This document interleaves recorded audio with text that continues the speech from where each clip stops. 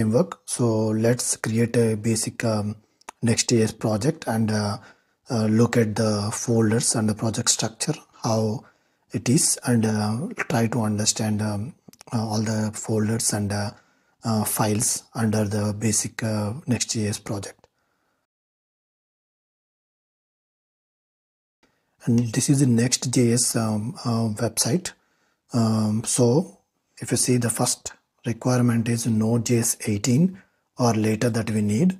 So in my computer, I have Node.js 20, so there is no issue. If you don't have Node.js installed, you need to go to the Node.js website and download the Node.js.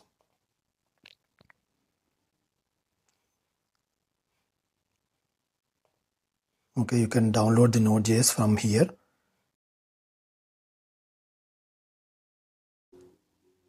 The second instruction is how to create the Next.js application. This is a command.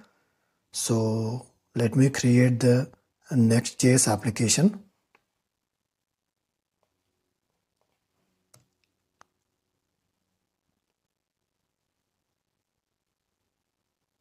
So it is asking whether I want to use the my app as a project name. I'll just say hello world as my project name. And it is asking whether I want to use the TypeScript. Yes. Whether I want to use the ESLint. So this lint is going to, while writing the code, if there is any coding mistakes, okay, it will right away alert and show that there is a error in that code. So it will alert while developing itself if we use ESLint. So I want to use it. And it is asking whether we want to use the Tailwind CSS or not. It is one of the latest CSS framework, and it has too many features compared with Bootstrap. So I just want to import this right now. And would you like to use the source folder? Of course, I want to keep all of my files under source folder. So the next one is app router. So it is asking whether I want to use the app router or not. So basically Next.js has app router and page router. So which router we want to use? It is asking, I want to go for the app router right now. And it is asking to customize the alias. I don't want to. Now it is creating the first Next.js application. If you see the dependencies, React, React DOM, and Next.js. So these are the important. So internally, again, it is using React only. Let's wait for a couple of minutes to create the Next.js application. So now the application is started, and let's check what exactly it is rendered. So it is running on 3000 port. So now if you see, this is the hello world application for Next.js. Let's make some minor change and see how this is going to behave.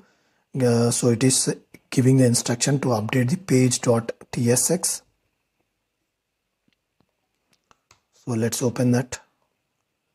So this is the page.tsx.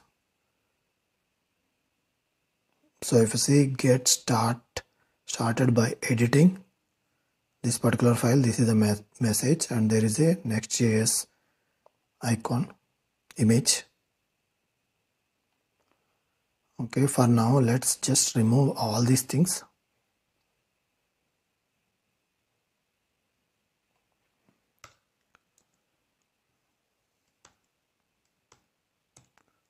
Okay, it is completely empty. Now it is empty page. Let's simply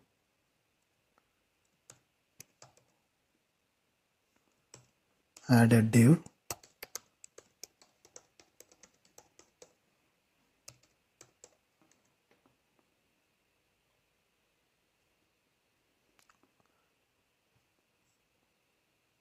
So now this is the first text that I printed. So now let's understand the folder structure.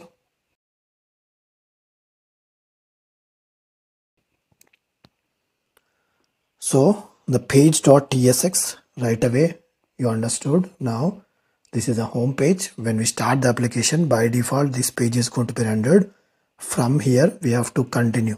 So this is the main page, the first page. Okay, so the next one, if you see .next, this particular folder is a compressed version of this particular application. When we start the application, it generated that specific .next folder to make the application up and running in local. So it can be deleted.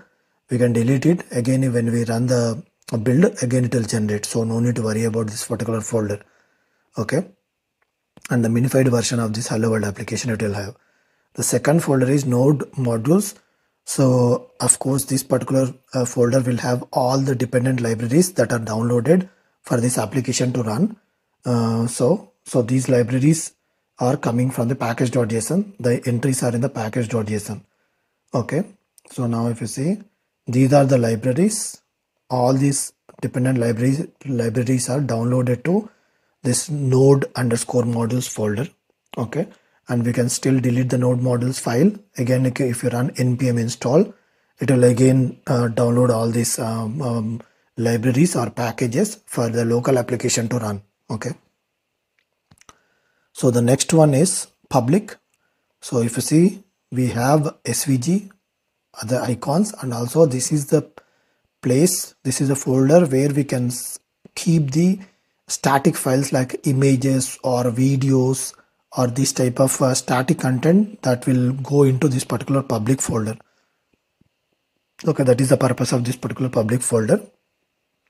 So the next one is source and app.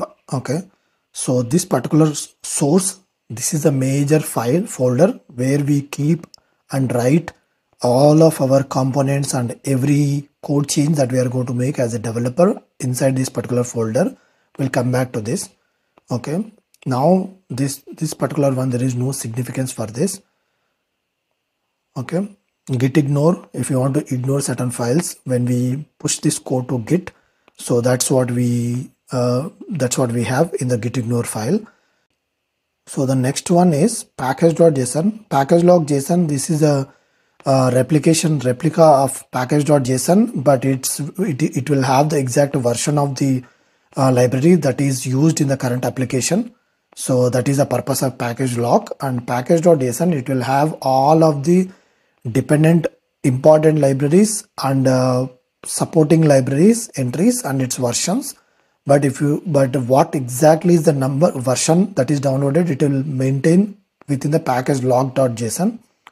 And also along with this, if you see, we have the scripts. These are the scripts that we use to run the application or build the application or lint the application. Lint, when we run npm run lint, it will look for the all the syntax errors or syntax issues in the application, and it will list.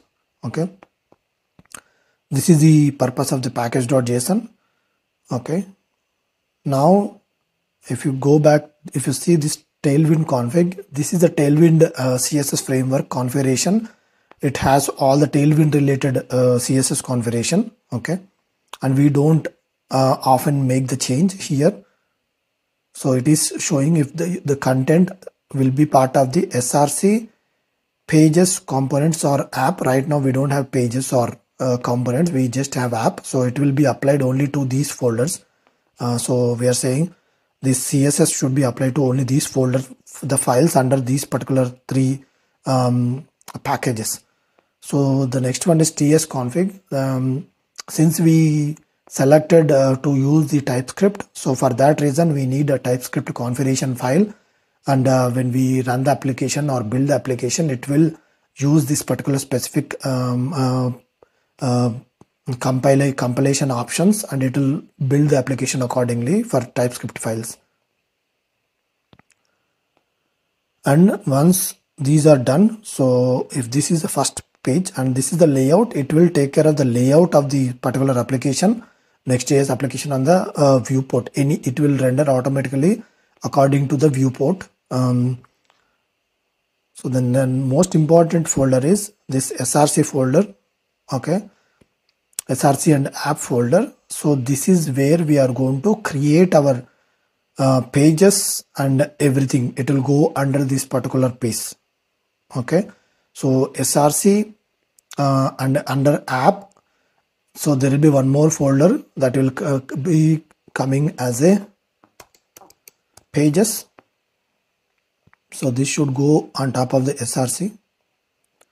Okay, now under src we have app and pages. So all the pages will go under this particular folder. All the server side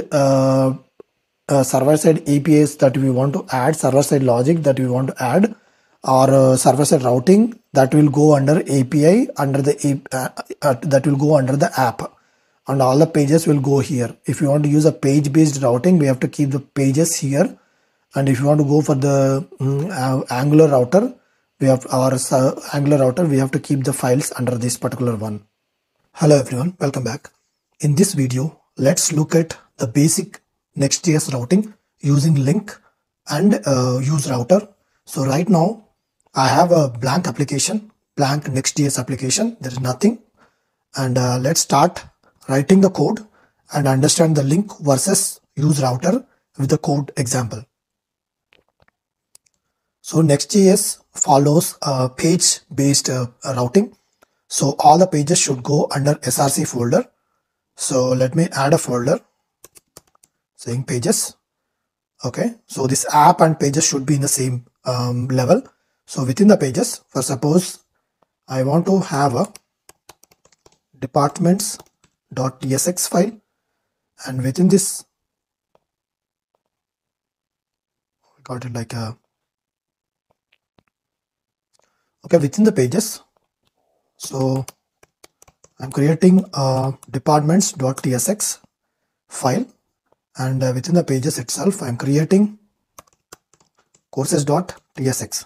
So any file that is directly referred in the pages folder, you can directly access with the courses with the departments.tsx. So okay, let's write this code and understand how we can route with a link and a use router. So first start with link.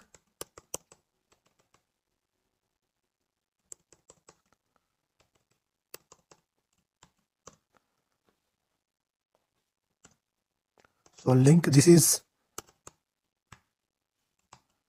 I'm using next link here. Okay, and I'll just name it as a home screen, and I'll add two more. Second one is to navigate to departments, and the third one is to navigate to courses. Okay, to navigate to departments, all I need to do is departments. So under pages, just departments. If I hit department, this file name and this URL path should match. Okay, the next one is courses, and it will route to that particular courses. Okay, let me just write some basic code in this two files, and we'll return simply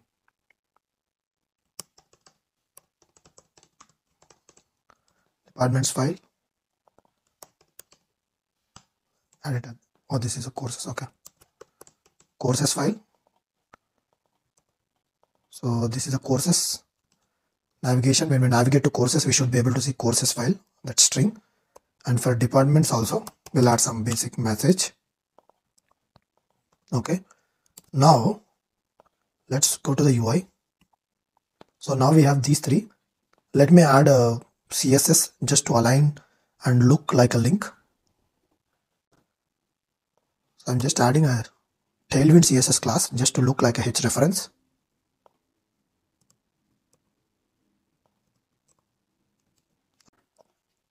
So now if you see, we have three links. Let's click the departments.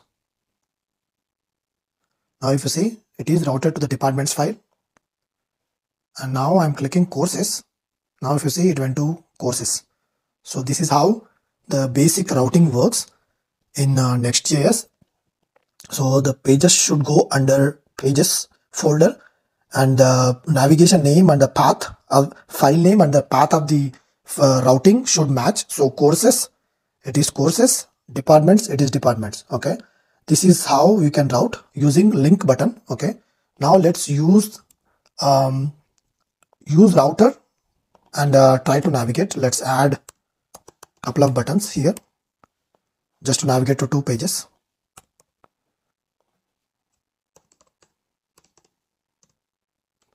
So I'll just say to departments navigation, to courses navigation, and of course we need on click. So within this on click,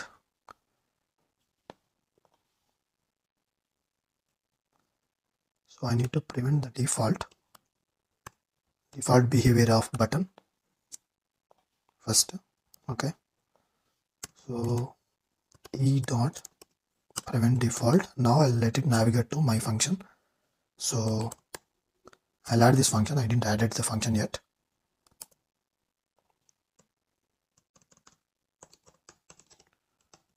So I'll add navigate to, and the path name I'll give, since this is departments, I'll give departments here. I'll copy this and set the same thing to courses. So I'll set this courses here.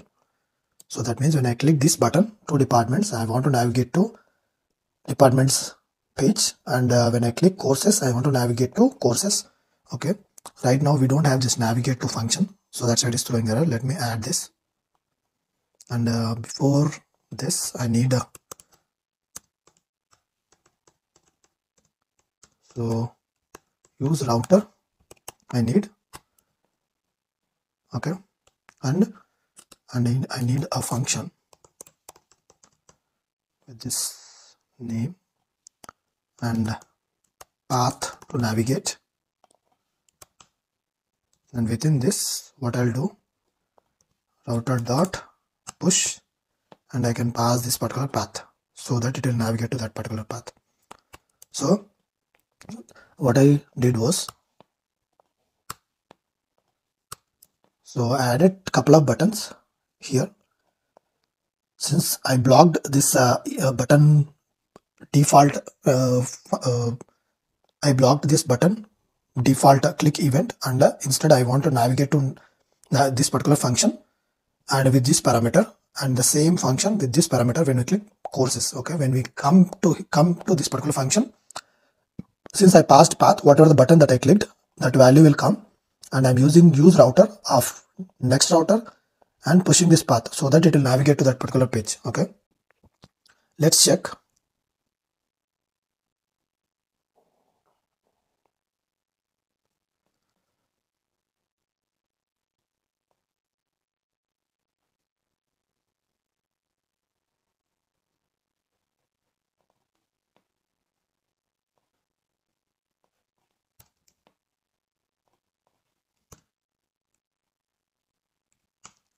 Okay, we need to use the next navigation, okay, instead of next router. Now if you see, we have 2 buttons. Okay, let me add Tailwind CSS to look these 2 like buttons. So I copied the button CSS from Tailwind. No need to worry about the CSS right now. Let's focus on the functionality. So now I added button CSS. Now it is the visibility point of it looks good. So now I have this button and this particular button. When I click this one, it should go to departments. Now if you see, it is navigated to departments, and when I go back, when I click courses, it should navigate to courses. Okay, at the same time when I click departments, it is navigated, and courses it is navigated. Okay, so basically, so the thing is, this is a basic Next.js navigation. Okay, if we don't have any parameters that we are passing to these particular files when we navigate, so this is how you can directly refer under pages and use this particular page name or file name as a path, and it will navigate. Okay, but if we want to pass a specific parameter when we navigate to courses, if you want to pass course ID, okay, so that for that type of scenario, the routing structure is going to change. Let's look. So in the previous video, we noticed straightforward navigation from the link button as well as using the router in Next.js. Okay, so if we have only single level routing, this is working. But for suppose if there is a scenario where you want to pass like a department number, okay, for this type of scenario current page routing won't work. Okay, or even for the same scenario, if you have a courses and if you have a course number, okay, this won't work. And at the same time, if you have departments by department, then courses by course number, so this is not working. So let's write how we can create these routes using Next.js. So this is multi-level navigation. Okay, so to accomplish this, so we cannot keep this same folder structure, it won't work. Okay, to accomplish this, what we need to do is we have to create a folder for departments, okay, and another folder for courses. This is the first step. Okay, the next step is under departments, create one more folder called department ID. Okay, this will be the parameter. And again under courses, create a folder called course ID. Okay, now we have courses, course ID folder, departments, department ID folder. Okay, the next step is moving these courses to course ID section, moving these departments to department ID section. Okay, the folder. Now it is under courses and it is under department. Now we cannot still access these files using these names. Okay, now it will not work. Okay, let's test. Okay, it is not working. It is not working. Okay, for this type of scenario, when we are moving under courses and course ID to access courses, to access course ID, I need to change this one to index.tsx. Okay, and this one also index.tsx. Okay, it will go based on the folder structure. Now if you see, department won't work. Okay, but department ID, see, with the department ID it is working. Okay, now the same thing for courses and the navigation to a specific. Okay, I didn't, let's see, do we have added department ID, course ID, is it on top of course, courses, course ID and index.tsx. Okay, oh, it is courses. Okay, now it is working. But if you see, courses is not working. At the same time, departments is not working. So we want to have a navigation to departments as well as department number, right? For this scenario, first for the departments, we need on top of departments, we need another index.tsx. Okay, so one index.tsx for departments, second index.tsx for department ID. So when we hit departments, this index.tsx is going to be called. When we hit departments and department ID, that's when this one will be called. Okay, now we will say department ID content, this one and this one. Okay, this one department main content. Okay, the same way for courses also. Now we have one index. Now on top of the courses, again index.tsx. Okay, now this one courses ID content, this one. Now this will be course main content. Okay, let's check the navigation. Now it should work. Okay, so now when we hit department, main content is working, courses main content is working. Okay, now if you want to check departments is working, if you see department ID content also working now. Okay, at the same time courses and course ID content also working. Okay, now this is the second level. And third level, if you want to make it, select departments and the department ID.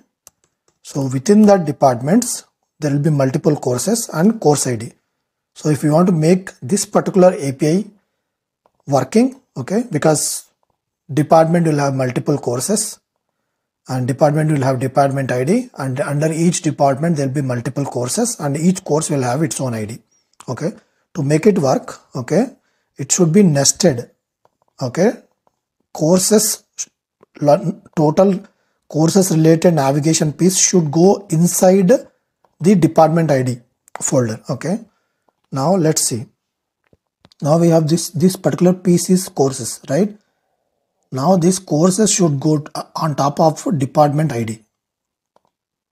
Okay, now I copy pasted. Now if you see under pages, departments, department ID, courses, course ID, when we hit this, its course ID content is going to be rendered. Let's check. Course ID will consider like a, we'll write it like this. Department, okay, this is 1, 2, 3, courses 1, 2, 3. Okay, this should print when, okay, when we navigate to this particular URL. Now it's already printed. If you see, so departments, department ID, courses, course ID. Okay, for that reason it is navigated properly. So we looked at single navigation with ID navigation and inner segment also. Okay, if you see, so you should understand all these page routing should go inside pages, and it should have the main folder. If you want to route to the main folder, this main folder should have its own index file to display. And if you have an ID of that specific folder, we have to keep it in the brackets, and again it should have its own index.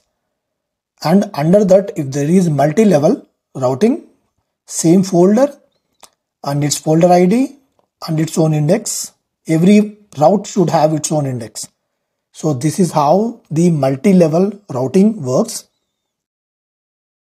In the previous session, we looked at different levels of routing. Now let's look into how we can get hold of the route parameters in the component. Okay, for suppose when I click departments and enter department ID, okay, how can I get hold of this inside the component? Right now the parameters is empty. I want to get hold of this particular parameter inside the component. Let's look at how we can do it.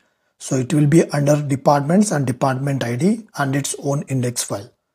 Okay, now so under department, under departments, okay, department ID and its own index. Okay, this is the department ID level component. Okay, let me change it to department ID so that there will be no confusion.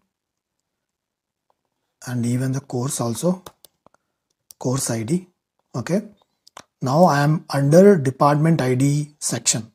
Okay, so right now if you see this URL, under departments there is a department ID. I want to get this department ID and print it onto the component. Okay, in real-time scenario we use this ID and we may be making a API call to get the department data or courses data. It depends. Okay. For that reason, we need to get hold of it.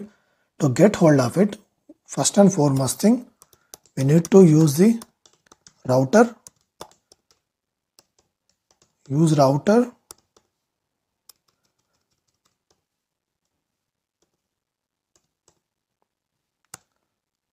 Okay, use router from next router. Okay, this router will have the control on the parameters. So this router dot query dot, the parameter is under the name of department ID. So for that reason, we have to use department ID. Okay, and we have to keep this like this. Okay, this is a department ID. Okay, that we want to get hold of it under department ID component. Okay, now let's see. So if you see, there is a department ID and it is captured at the component level. Now if you change it to any number, okay, enter, it will get hold of it. Okay, this is how you can get hold of this particular department ID. Okay, now let's look at, so this is the department ID, and let's go to courses and I'll say 321. Okay, now courses. Okay, now let's check how we can get hold of this one first, then we'll check how we can get hold of this one as well as this one. So let's start with course ID. Okay, to get hold of the course ID, okay, let me just go to the course ID index file. Okay, this one. Within this, again same thing, we need to import the router. Use router.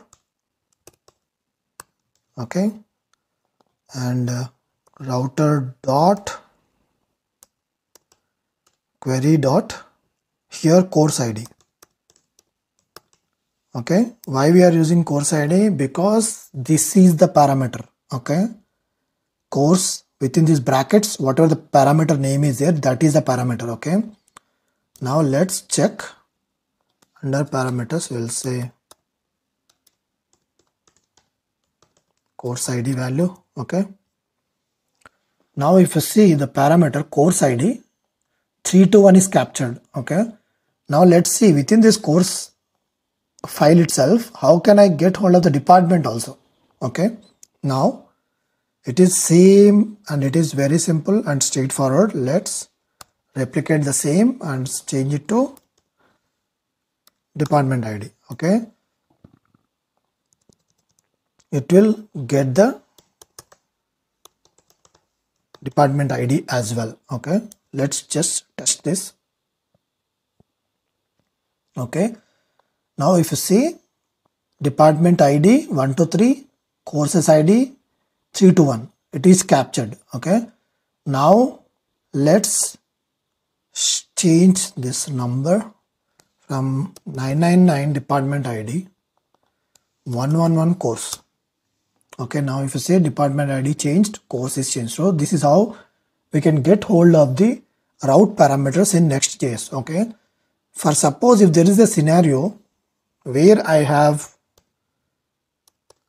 these like these many number of parameters. Okay, I don't, if I know that there is only one parameter here under courses. Okay, like 111 is the only one parameter. Okay, for that scenario I added it like brackets and course ID. Okay, but if there is a scenario where we have like 999 and you don't know, it can be n number of parameters, how do we handle that specific scenario? Okay, for that scenario all we need to do is, it is very simple. So course ID is capable of getting hold of single course ID, right? Now if we rename this particular one, instead of course ID, 3 dots, okay, and I'm saying parameters, okay, and this name can be anything. It's not go, it shouldn't be parameters or params, okay. You can give anything here, okay. In this we can give anything, it will be tied to that particular property, whatever the property that you gave, okay. Now since it is params, I can use params here, okay. Now when I use this params, anything beyond this particular URL, okay, will be captured. Now let's check. If you see under course ID 111, 222, 999, okay, all these parameters came as an array, okay. I'm able to capture all these parameters. If you see, okay, even if I can add n number of parameters here, it will still capture, okay. Why it is captured? Because after courses, okay, after courses in the URL, after courses, what I am saying, just capture anything as a under inside params, okay. For that we have to give 3 dots, within the bracket 3 dots, and any name that you want to use, okay. It is not mandatory to use a specific parameter name. You can use any name here, okay. It will capture to that particular parameter name and you can directly use it here, okay. This is how you can get hold of the single parameter or multiple parameters or n number of parameters like this in the. So route grouping meaning grouping related pages together into one specific folder and routing to that specific folder, okay. So let's start writing the code to understand this better, okay. So in the app folder, I'm creating a login folder, and within the login folder I'm creating page.tsx, okay. So to access, so again one more thing, in this again I'm creating register folder, and within the register folder I'm creating page.tsx, okay. Let me just add this basic code, we don't need a link, okay. Now this is register page, okay, that means registration page, and here it will be the login page, okay. Now we have two pages, okay. Let me just say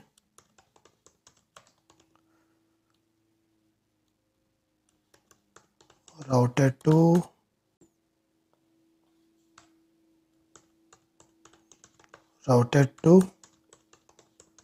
login page, and let's add routed to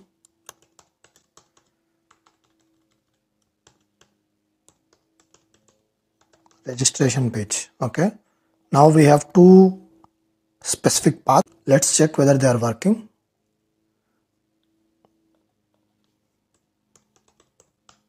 So login is working, register also working, okay. Let me just make some minor change. Let's add couple of link buttons to push this to navigate instead of directly hitting the URL in the browser.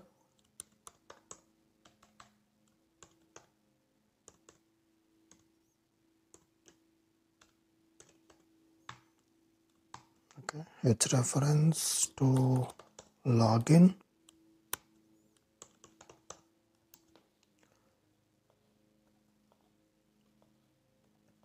and one more for registration.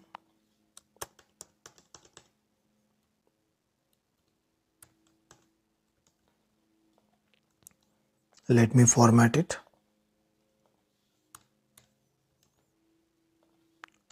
Okay, now we have two link buttons. Okay, so now let me go to the main page. So I have two link buttons. Okay, like when I click login, it is routed to login page, and when I click register, it is navigated to registration page. Okay, so in the real-time project, there will be too many files, too many components.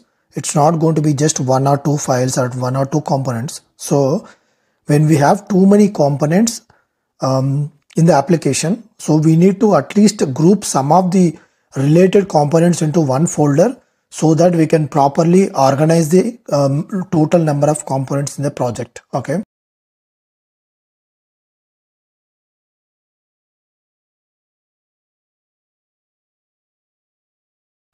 So for that, we need to use the route grouping. So to add a route grouping, since this is login and registration, both are related to the authentication, right? So for that, let me just on the app folder, I'm creating a authentication folder. Okay. Within the authentication, I'm moving the login and the registration complete files. Okay.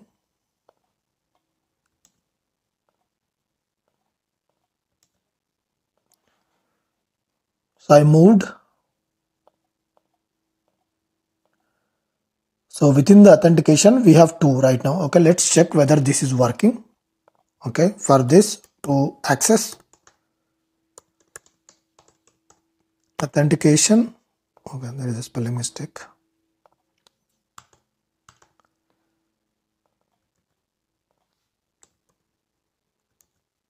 Okay, let's validate. So now using authentication, it is routed. Now using authentication, it is routed. Okay, but since I just grouped it, if you have multiple groups, better not to have that group folder name in the URL, right? In this scenario, we grouped login and registration components together, but I don't want to show this authentication string in the URL. Okay, for that, what we can do is we can simply keep this authentication string folder name in this format. Okay, if you do this, okay, you no need to use this particular authentication string in the URL. Okay, let's validate with the string whether it is working or not. Okay, see, if you see now with authentication, the route is not there, not available. Okay, now since we grouped it this in this format, so we can avoid this authentication and it will still navigate to that specific login. Okay, now let's remove, and now if you see, it is properly navigated. Okay, login as well as register. Okay, the way it is working, so in the real-time project production applications, we will have too many components and we need to organize them into groups. Okay, since login and registration both are related to authentication, so I grouped these two components into authentication folder, and I added this, I changed this folder name from authentication and kept it in the emphasized, this particular format, so that when if we want to navigate to this particular page, we can completely avoid this piece in the URL. Okay, that's how the route grouping works.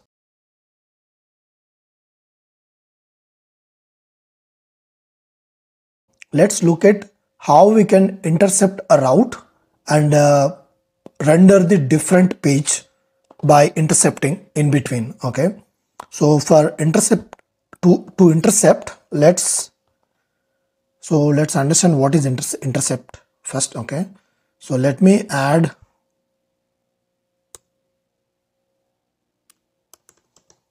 two folders, first page and second page folder.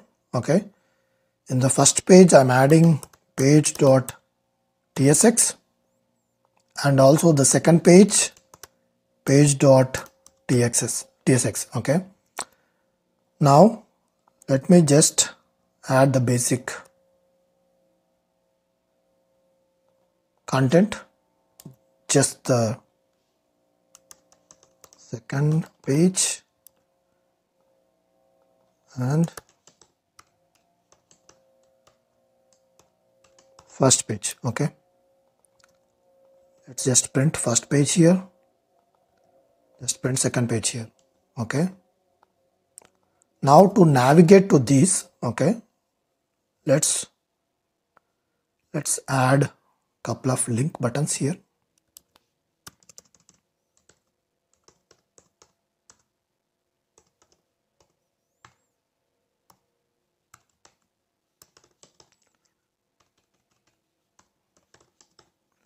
So the first page link,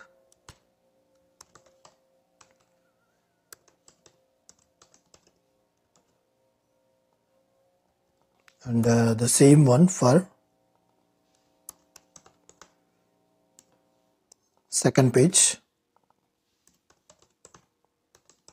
Okay, let's check first whether this routing is working.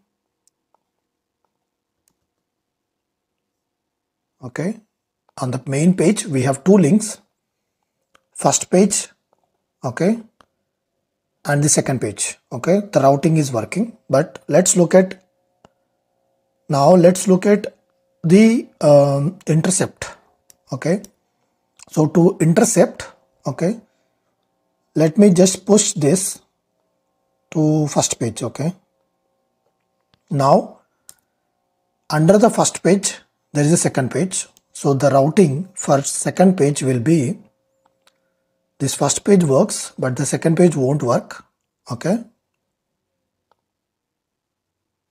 second page won't work because there is second page went inside the first page. Okay, now so let's change this button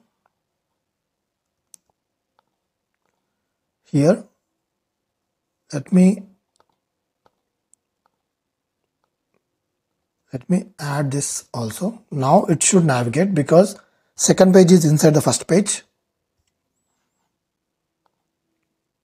Okay, first page is working, second page also working right now. Okay, now let's write the intercepting feature, and when we click second page, instead of going to second page, we will try to navigate to different page. Okay, by intercepting. To intercept the second page, what we need to do is here on the first page, let me just copy this same folder name for the second page, and on top of first page I'll add a dot here and the same second page folder structure, and within this I'll create a page.tsx. okay, here I'll add, this is intercepted second page. Okay, so basically when we click the second page, in the previous, before adding this folder, it was routing to the second page, which is of this. Okay, just printing second page. But now since we added intercept feature, that means the same folder and the dot here within this brackets. Okay, now let's see how this is going to work. Okay, check the first page routing is working. The second page, when I hit the second page, if you see first page then second page, instead of this, now it is intercepted second page. Instead of displaying this content, it is displaying the intercepted content. Why? Because of this particular intercept. Okay, this is how you can intercept a page in Next.js. Okay, but now when I refresh it, okay, now after I refresh, now if you see, it went to second page. Okay, it will intercept only for the first time. Okay, again let's go back. When I click it, see, now it is intercepted, but when I Okay, if you are navigating from that button, it is intercepted, button click.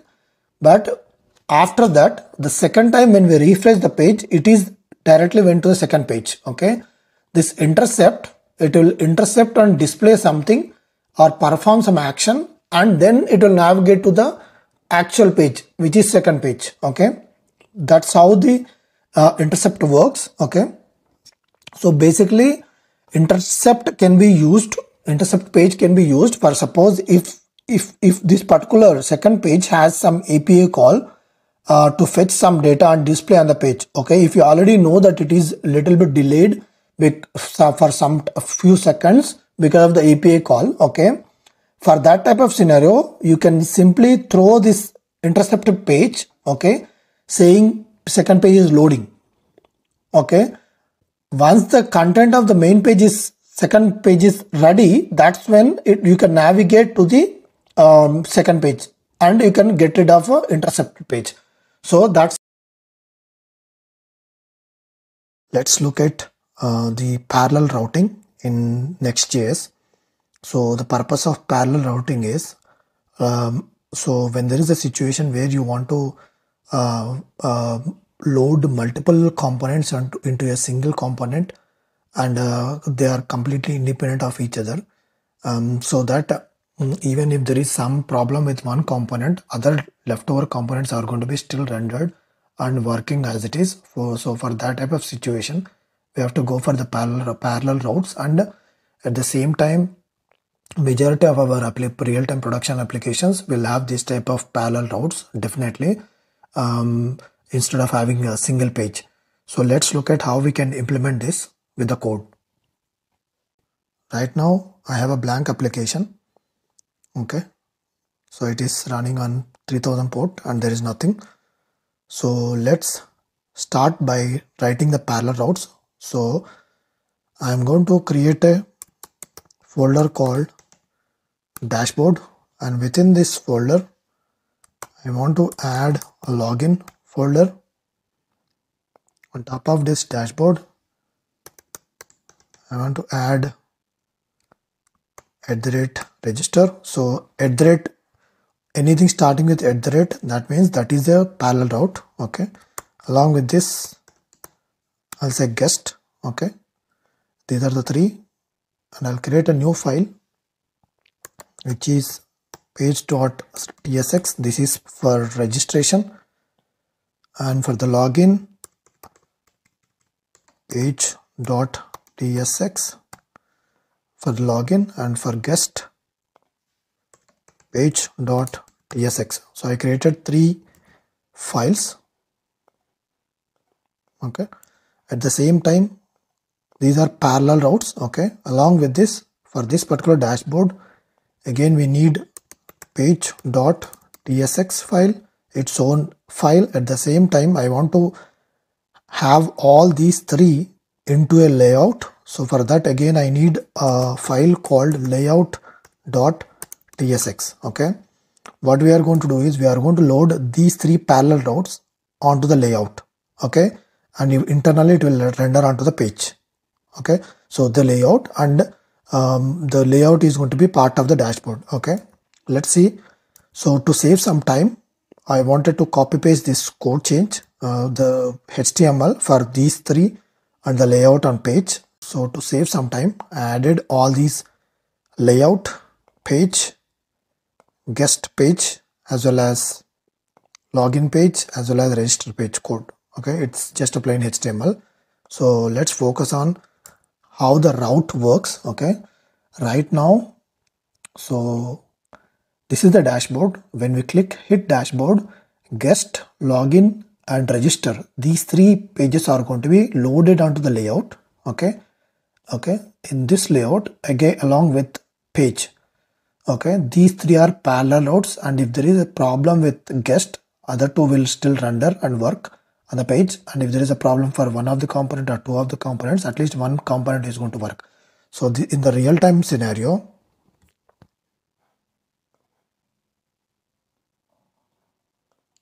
okay, let me check the dashboard. So now if you see, left side one is login, right side one is registration, bottom one is guest. Okay. These three are aligned in this particular file, the layout. This layout belongs to dashboard. Okay. So in this, what we are doing, we imported all these three parallel routes. Okay. These three parallel routes. Okay. Along with this, we just imported these three and just displaying, setting it in this particular layout. Okay. Login and register and guest. Okay. So to save some time, I copy pasted this CSS and all. Okay. Let's try to understand. This is the layout. In this layout belongs to dashboard. When we hit dashboard URL, it will go to the page.tsx. Okay. It will take this header. Okay. If you say this header, along with this header, since there is a layout, so this layout will be rendered inside this particular page.tsx. Okay. So in this layout, what we have, we included these three components and rendered here. Okay. So the purpose of this type of parallel routing is, for suppose if there is a problem for login. Okay. For suppose I logged into this particular website to register. Okay. I don't have an account. So in that scenario, even if the login page is not working, no need to worry. I can still register. Okay. No need to worry. I can still register. At the same time, if there is a person who is already logged in, created account. Okay. Even if this registration page is not working, still that's fine. User can simply navigate, log in and navigate to the application. Okay. And if I am a just guest and I don't have a login, at the same time I don't want to register. So I can directly navigate using the guest, and even if these two components are not working, no need to worry. Okay. So this is a major usage of having parallel routes, and so this is the advantage. So let's just what we will do is, right now, the registration. Okay, I'll just remove everything.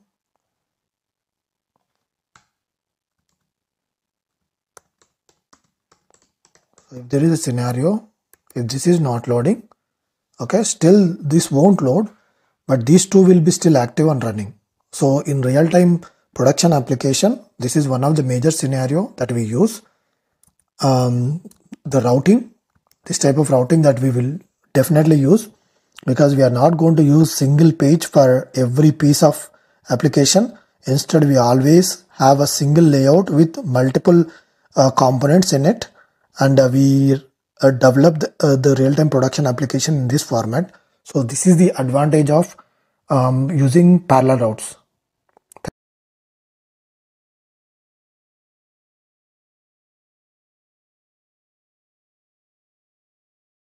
Let's look at not found page as well as route grouping. So not found pages are, right now we have different navigations that we provided, right? And for suppose if the user try to type some random page, currently you are seeing 404, okay, not found. So since we didn't configure any of the page for this particular specific scenario, but Next.js itself is providing this. Okay.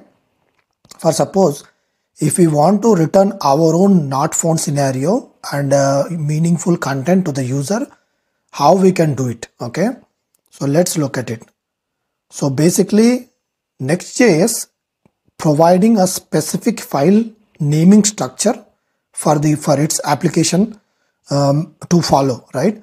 So to create a not found file also, we have a file name structure called not-found. Okay, let's see how we can write it. So it should go to app folder. Okay, not found file should go to app folder, and within this not-found.tsx. okay, in this file not-found, it should follow that pattern, otherwise it won't work. Okay, now let's write let's export a component from this. Okay, just a plain component, not this one. Let me just copy something. Okay, let me copy this.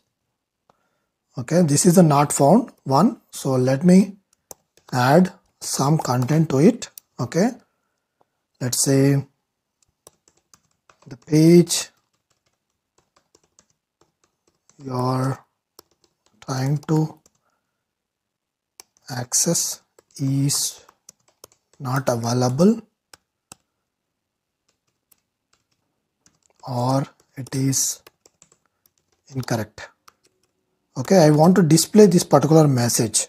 Okay, when the user clicks type some random path in my application, I want to display this particular message. Now let's check. Okay, now this is the main URL and we have paths for these URLs, and now I'm typing something random. Now if you see the message, the page you are trying to access is not available or it is incorrect. Okay, so if we specify not -found.tsx file, okay, Next.js is going to use this particular file to render if the path is not available.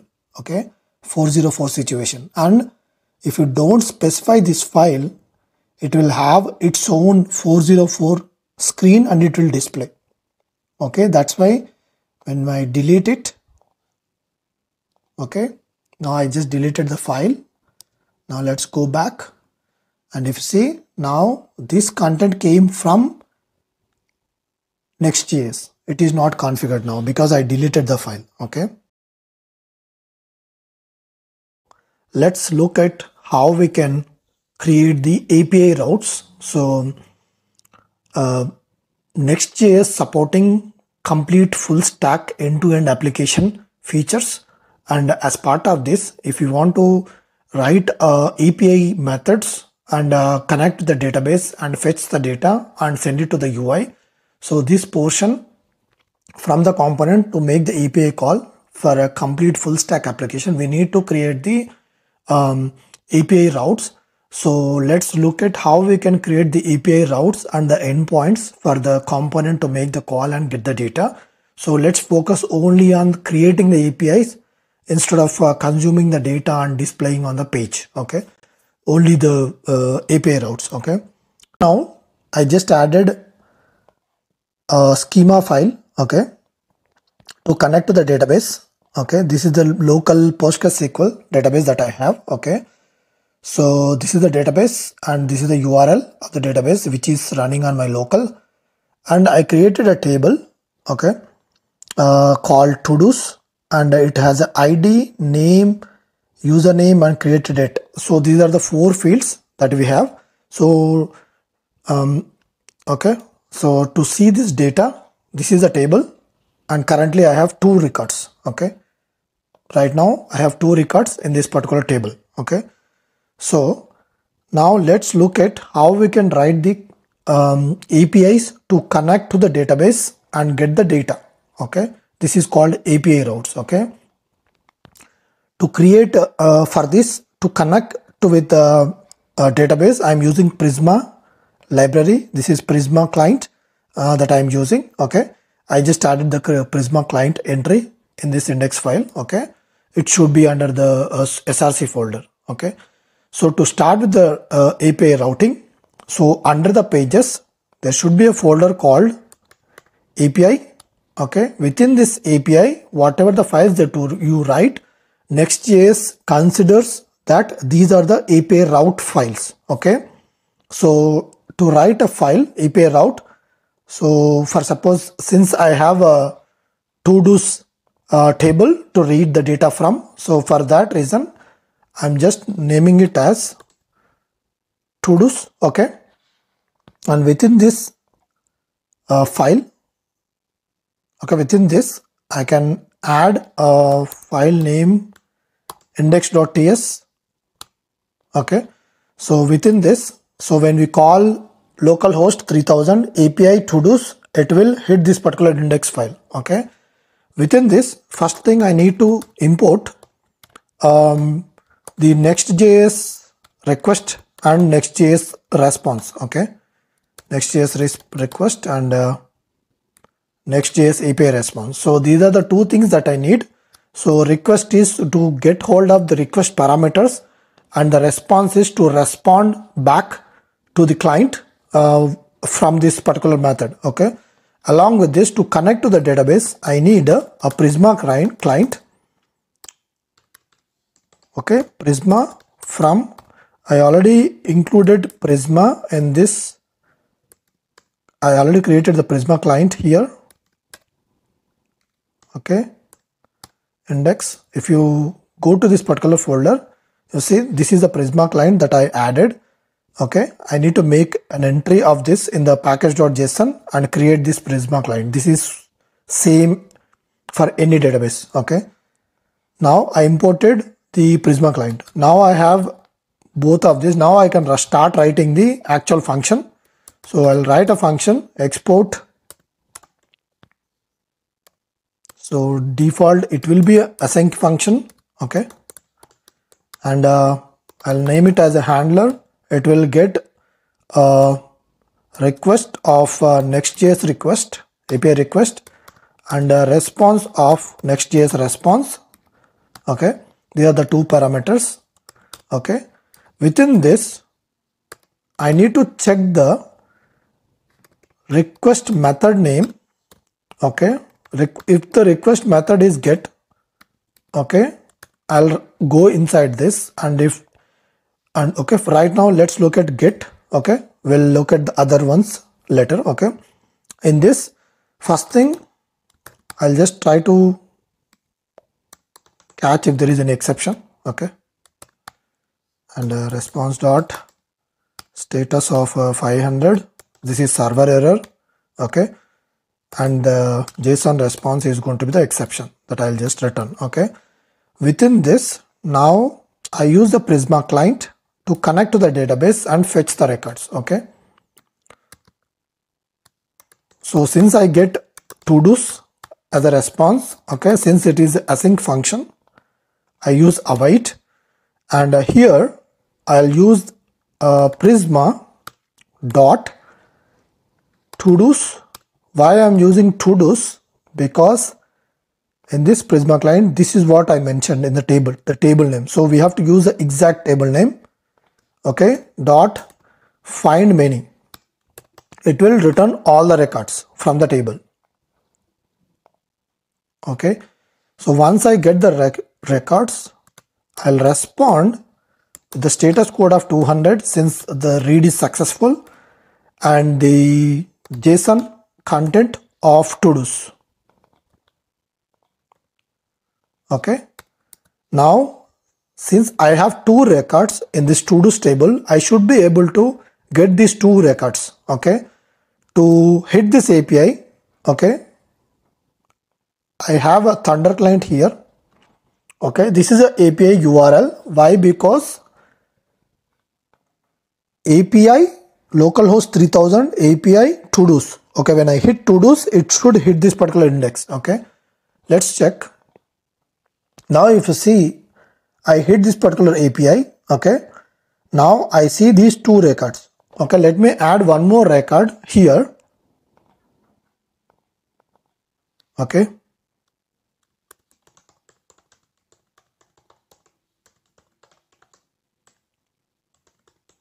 okay, I added third record.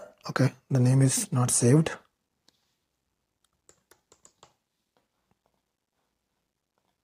Okay, I added one more record. There are three records. Okay, now let's check. Let me hit this. See, now I got three records. Okay, this is how you can create the API route to get the multiple records. Okay, now let's add one more method to get a single record. Okay, now to get a single record, okay, in this API, for this, to get a single record, I need to pass the ID, right, to get the record. Okay, now there is no API that is matching this particular URL. Okay, So that's why we are seeing this issue. Let's create the 404. Let's create how we can get create this API route to accept the parameter. Okay. So right now, since we have index, so it will just handle only the URL that will match this. Okay, anything like a get method, it will go to to-dos. Post method also it will go to to-dos. But put method, delete method, and reading a specific record, it should get the ID. We can still pass the ID as part of the request body, but we can pass it as part of the path parameter right now. Okay. For this to accomplish, all we need to do is we need to create a file, okay, with this ID and the TS file.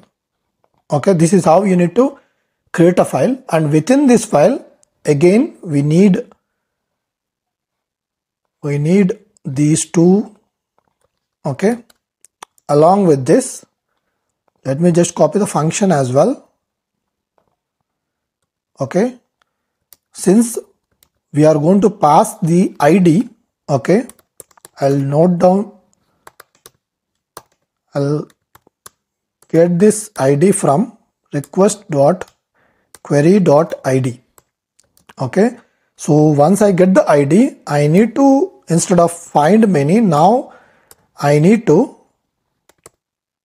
within the find menu itself I can pass the parameter, okay, and saying where within this ID will be to do ID,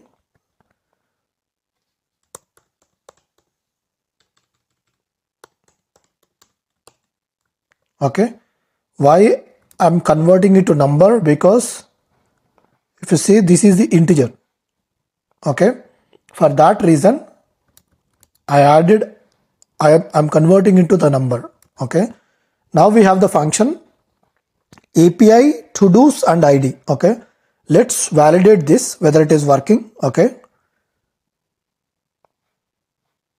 so this is the API that was not working before. We are passing this.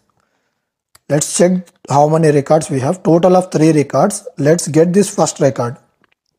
Okay, so it should get taking class. Okay, now if you see, we got this taking class record. Okay, now if you try the number 2, we got the second one, and number 3 we got the third one, and number 4 we don't have. Okay, that's why it is empty. Okay, now let's add a delete method. So for delete also, to delete, okay, to delete in this, let me duplicate this and change it to delete method. So now when I delete this one, hit 1 and delete, okay, it should delete the record. Right now, since we don't have any method that is matching to delete, it won't work. Okay, so to write the delete method, what we need to do is, let's just copy, else if the method is delete, okay, we get this ID, and here it will be a delete method, and same ID that we pass. Okay, now it should delete the record when we call to-dos with delete of one record, first ID. Okay, right now we have 3 records with 1, 2, 3 IDs. Let's delete the first one. Okay, let me cancel this one. Okay, now I'm deleting the first record. So now the record got deleted. Again I'm returning the deleted record. That's why we were able to see this particular delete content here, the deleted record. Now let's go to the table, or let's hit this to-dos and try to fetch. Now if you see, first record got deleted. There are only 2 records. For the confirmation, let's refresh here. In the database, there are only 2 records. This is how you can delete it. Okay, now let's focus on how we can create a record. okay, post record. Okay, now let me just duplicate this one and change it to post.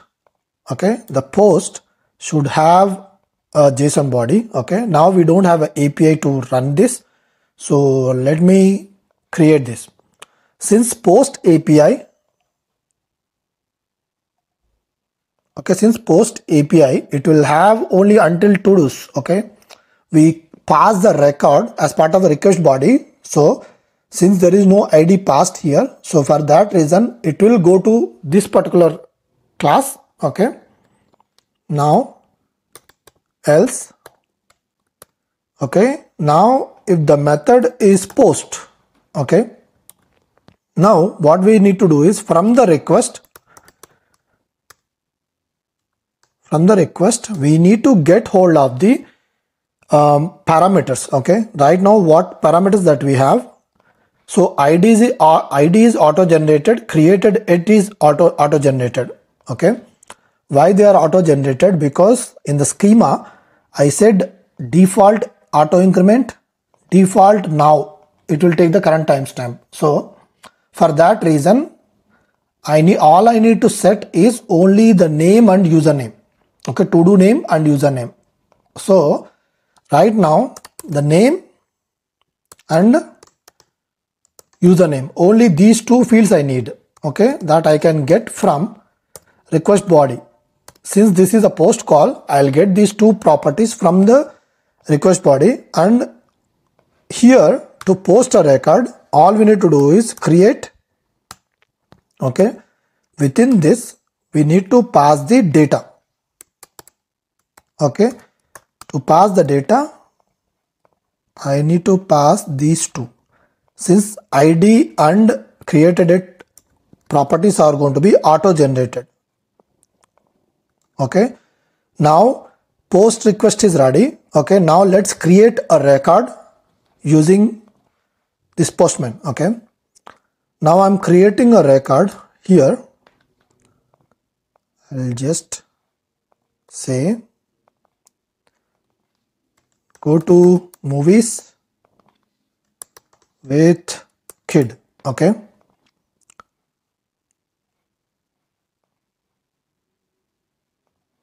let's check. Invalidation, why? Okay, now when I hit it, okay, now if you see ID 4 and the record got created. Now let's go back to get call and fetch it. Now if you see the fourth record, we received it. Even in the table, let's refresh and you can see there is one more record created, or the one that we just created, go to movies. Okay, so this is how you can create a record. Okay, now the last one is how we can post the record. Okay, so put the record. Okay, the last one is how to put the record. Okay, to put the record again, let me just duplicate this one. Let's go to put. So when I put the record, I want to pass this ID. At the same time in the body I want to pass the updated values. Okay, right now let's get this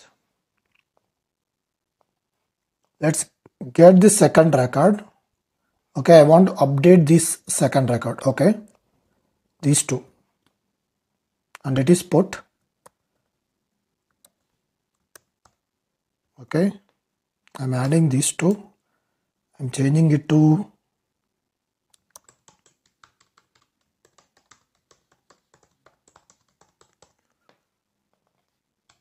okay, go to grocery. I'm changing it to go to library. And for first record, okay, oh, there is no first record. Okay, let's do it for the second record in the put. Right now, since we don't have a method, it won't work. Okay, now let's add the put method here. Okay, else if. Okay, now in this I'll say put method. Of course I'm going to get the ID from here. Okay, Once I get the ID, I need to update. This will be update method, and within this, along with where condition, I need to set a data to update. Okay. So what I want to update, this will be part of the request, and again I'll get from the body, I'll get the name and the username. Okay, these two we are going to update. Okay, I'll pass like this. Okay, now since there is a put method, it will update these two values for this particular ID, whatever the ID that is passed. Okay, now let's validate this. I have a put method for the number 2 record. So when I hit the number 2, right now go to grocery and Shiva. Okay, after I put, it should return this. Okay, let's save this. Now it is successful. Let me check the database. Okay, now it is changed to go to library, US Learning Hub. Okay, and also let's get the same record and see this is updated. Now you see it is updated. Okay, this is how you can write the API routes in Next.js. Okay, so basically let's try to recap. So all we need is a database connection. Okay, for that I used a Prisma client. So I added the URL and created a table. Okay, it is already there in the Postgres SQL. Since I'm using Prisma Studio, I'm able to directly see it on the browser. Okay, it should be there in the Postgres SQL table also. Let me open the pgadmin.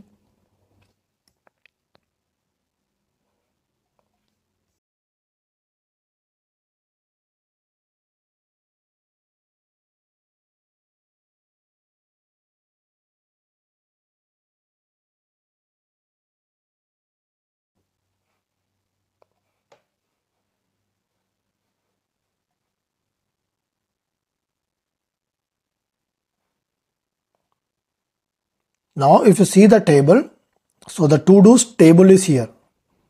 Okay, and when I see it, there are 3 records. Okay, that are properly matching. Okay, this Prisma Studio is one more additional thing. Instead of connected to database, directly we can see it here. Okay, that is the advantage of it. Okay, the same replica of the database. Okay, same replica of the database.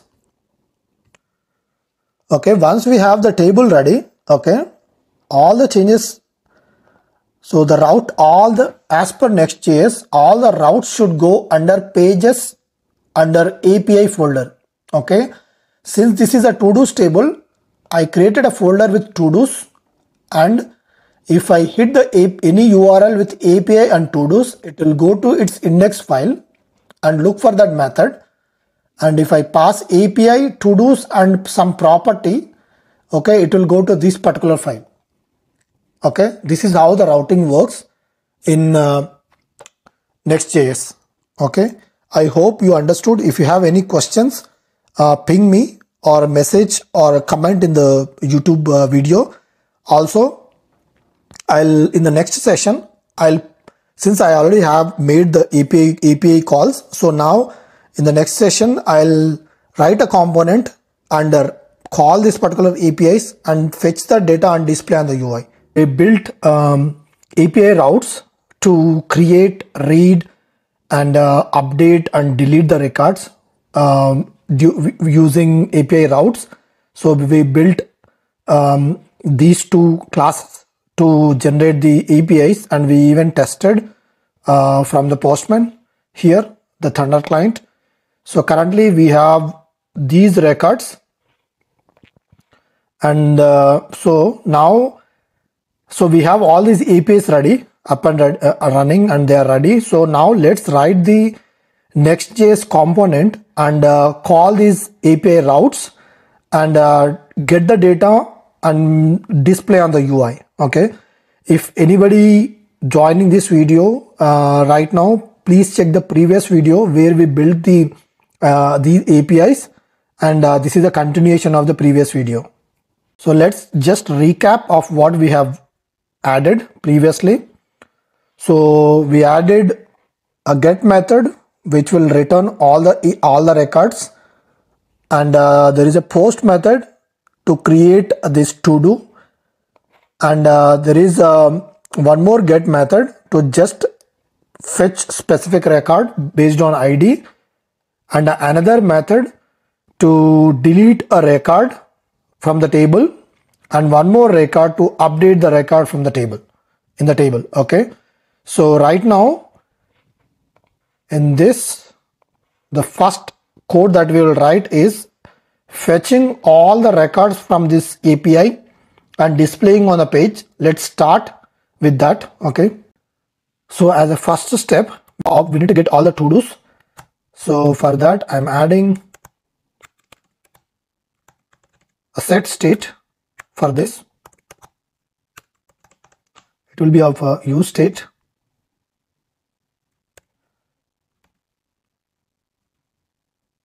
Okay, I'm adding a to-do object.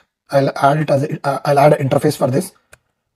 At the same time, it is an array, and here I'll add an interface called to-do,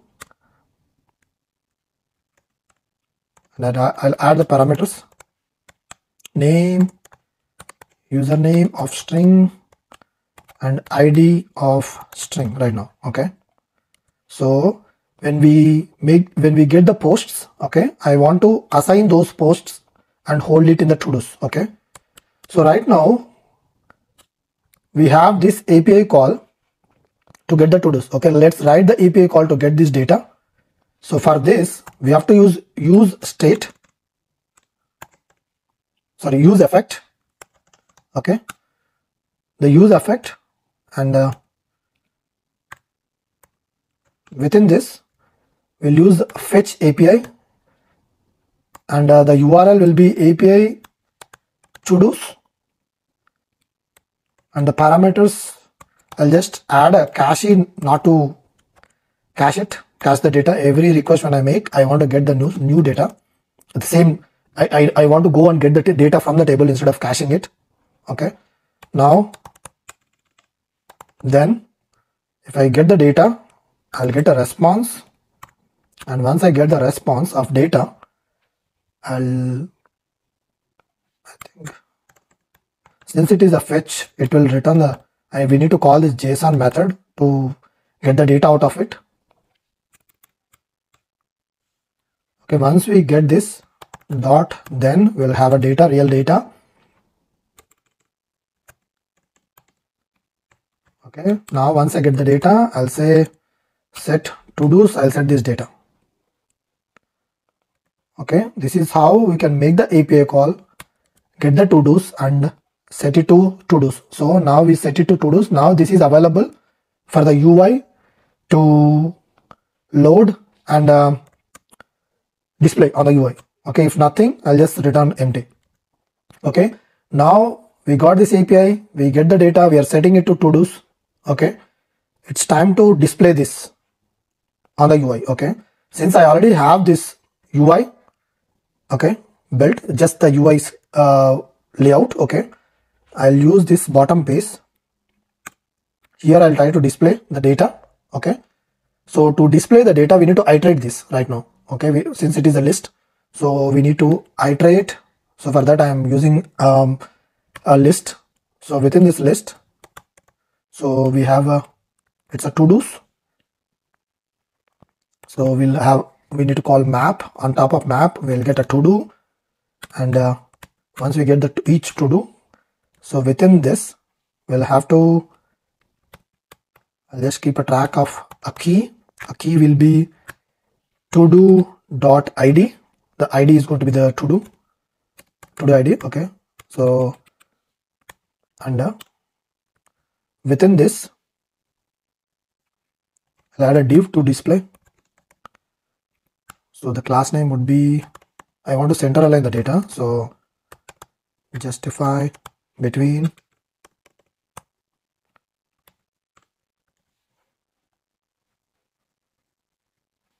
I'll highlight this data, to-do.name and to-do.username. Okay, why is this showing? It should be this one, not this.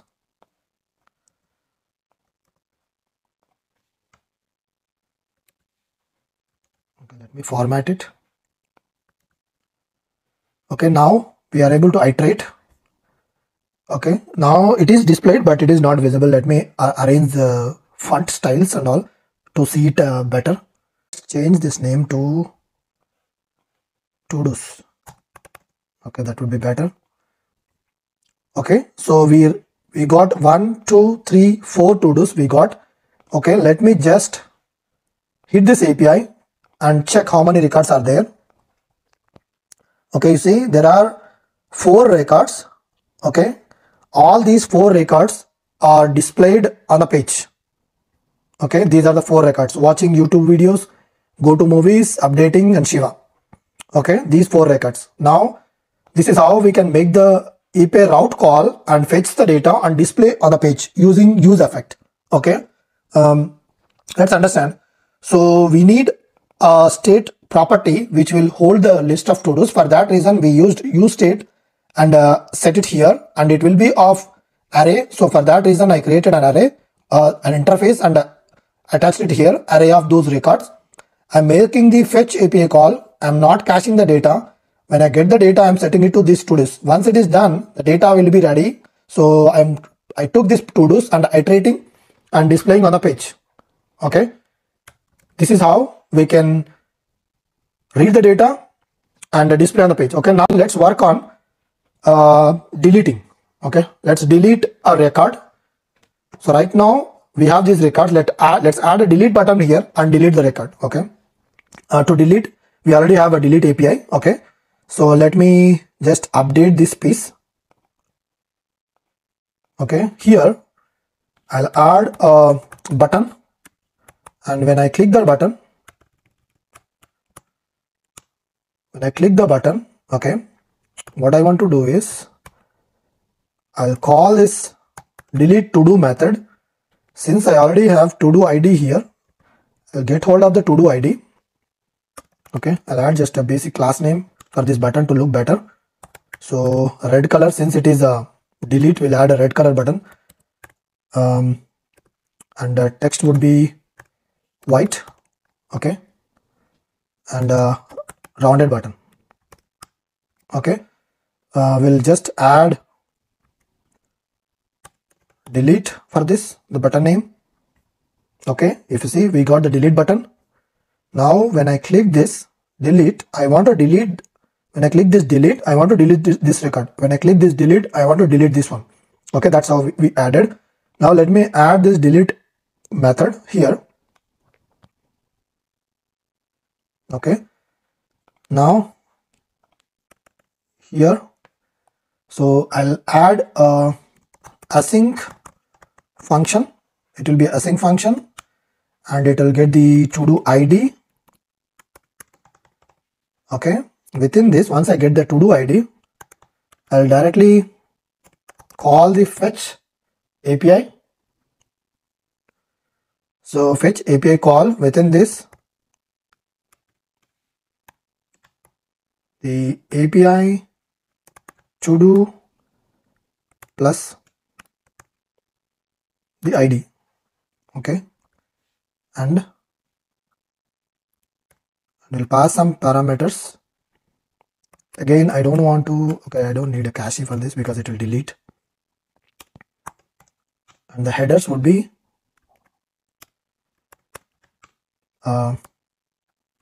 the content type. It will be application by JSON. Okay, and the method name is delete. Okay, it will delete the record. So once the record is deleted, okay, let's add this one. Once the record is deleted, I want to refresh the page or refresh the page to display only the leftover records. Okay, so this is how you can write a delete function to delete a record. Okay, now I want to add this refresh page. Okay, so if I want to refresh the page, okay, I need a function, and within this, okay, it will be a constant that I used. Okay, within this I need a use router. I need to get hold of the router. So for that I'll use the router. It will be of a use router. Okay, on top of this router I'll call the reload. If this reload is not working, we can call location dot reload. Okay, this will be of JavaScript. Let's see which one is going to work. Okay, so what I am doing here, when I click this delete button, okay, Next.js router was not mounted. This should be navigation. Okay, next navigation, not the router. Okay, let's use for now, let's use the location to reload. So when I click this delete button, I want to delete this record from the table. I want to make the API call to delete API call and refresh the page. Okay, now let's inspect. Okay, before that, if you see for this, when I click the button, I'm calling this to do method, delete to do, and I'm passing the ID. Once I have ID, I am calling the delete method API to do delete record. Okay, if you see the delete function, this is what we have, API to do's. Okay, this is to do's. Okay, it's not a to do, it is to do's. Okay, now let's run this and see. Okay, I want to keep this window. Okay, when I refresh the page, on the page load, if you see, we got this data. Okay, now I'm clearing this out and let's put it to the side. Okay, now I'm deleting Shiva test. If you see, Shiva test got deleted. There are only 3 records right now. Okay, if you want to check, you can go to the Thunder client. Right now we have 4, right? It should be 3. Okay, the record got deleted. Okay, this is how you can call this route API and delete a record. Okay,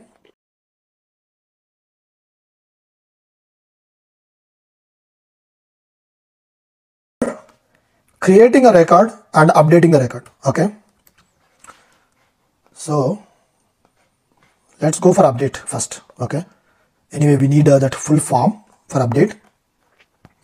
Along with this delete button, I'll set this in front to update or edit. Okay, edit to do. If I want to edit, I need ID, name and a username to edit it. So when I click this button, I'm going for, I'll just set this ID to the back. Okay, so this is edit to do. Let me create a function. So right now you can see it like this. This is how it is, the edit. I think better not to use the red button. So let's use a plain different button for edit. Let's remove this red to blue. Okay, now this is the edit button. Let me close this for now. Okay, we have this edit button. When I click this, I want to edit it. Okay, so right now let me add this edit function. Okay, within here I'll say this is edit to do, and we have a name of string and a username of string, ID of string. Okay, it will be of async function. Within this, how we edit, right? So first thing we need to set this to, we need a form to hold this data to edit. Okay, for that reason, let's create a form Okay, let me set a form. So constant, I need a form. Okay, and I'll say set form. Okay, this form should be of, since the form will have same data, I'll use this to do, and within this it will have three fields that are of name empty. This is the initial state, so the username empty and the ID as empty. This will be initial form. Okay, so all the values will be empty.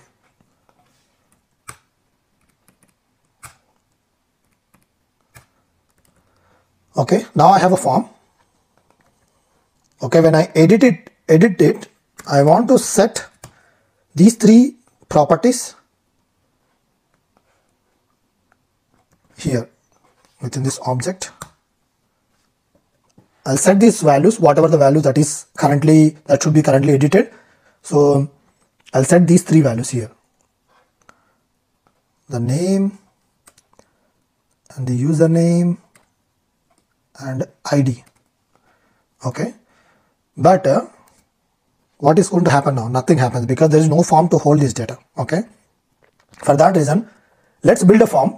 Okay, let's just build a form. So let me, within this, we need a form. Okay, this is a form, and within the form, within the form I need input type text and the placeholder as a name, and the value to hold, it should be of a form dot name, and when there is a change, so on change, we'll get hold of the event, and once we get hold of the event, we'll set this to form, whatever the value that got updated.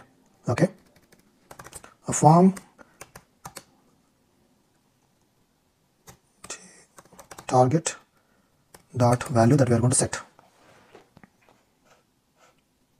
and once this is done,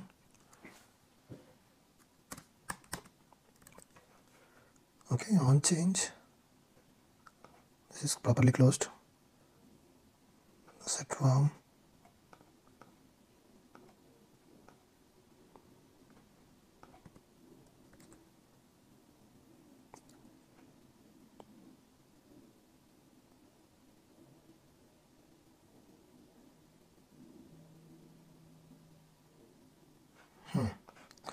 okay, let's see why it is throwing that error. Okay, now let me add the next field. This is the name, and this will be of username, the second property, and this will be username. Oh, okay, here this is the issue, and here it will be of name. Let me just push it to next line for viewing purpose. Okay, so right now I have a name field, username field, okay, to hold these. Okay, along with this, let's check the UI. This is how it is. Okay, let me align this. It is not looking good. Let me add the CSS class. Also, I need to add a form submit as well. So let me just set the CSS for this. Auto minimum width of 25%. This is of Tailwind CSS, and for now you don't need to worry about the CSS. Okay, I'll give 6, flex items, flex column, and items stretch. Okay, let's check. Okay, now the CSS is fixed. Okay, now if I have username and name and username, I need to submit. Okay, so the same form we are going to use it for new event also, sorry, new to do also. So that's why, for that reason, okay, we need to, I forgot to add this submit function. So on submit, I'll get hold of this event. Okay, I'll prevent the default, and at the same time I'll call my own form submit function, and it will have a form. Okay, we'll add this function later. Right now, when I want to reuse the same form for edit as well as new creation, new to do creation. So for that reason, so what I'll do is within the form, I'll set whether this, I'll just have one boolean value here. I'll say, is this a new to do or editing to do? Okay, whether I'm in the new record mode or edit mode. Okay, here I'll have a boolean value, say true or false. Okay, for that I need a boolean, and the default value I'll set it as true. Okay, that means, so if this is a new to do, I'll clear the form. If it is edit, I'll set the edit data. Okay, so in this here, I want to add a condition here to show and hide buttons based on new or edit scenario. Okay, for that reason, I'll just push it. If it is a new to do, okay, if it is a new to do,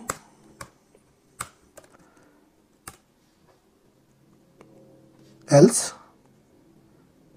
okay, if it is not new to do and I want to perform, I want to display some other buttons. Okay, so if it is a new record, I want to say the button name as save.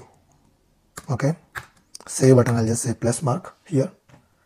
So I want to save this record. Okay, I'll just say it is of type submit. The type is submit, and I'll set button styles here. I believe I already have buttons here. Let me just copy the same CSS for this button instead of writing it again.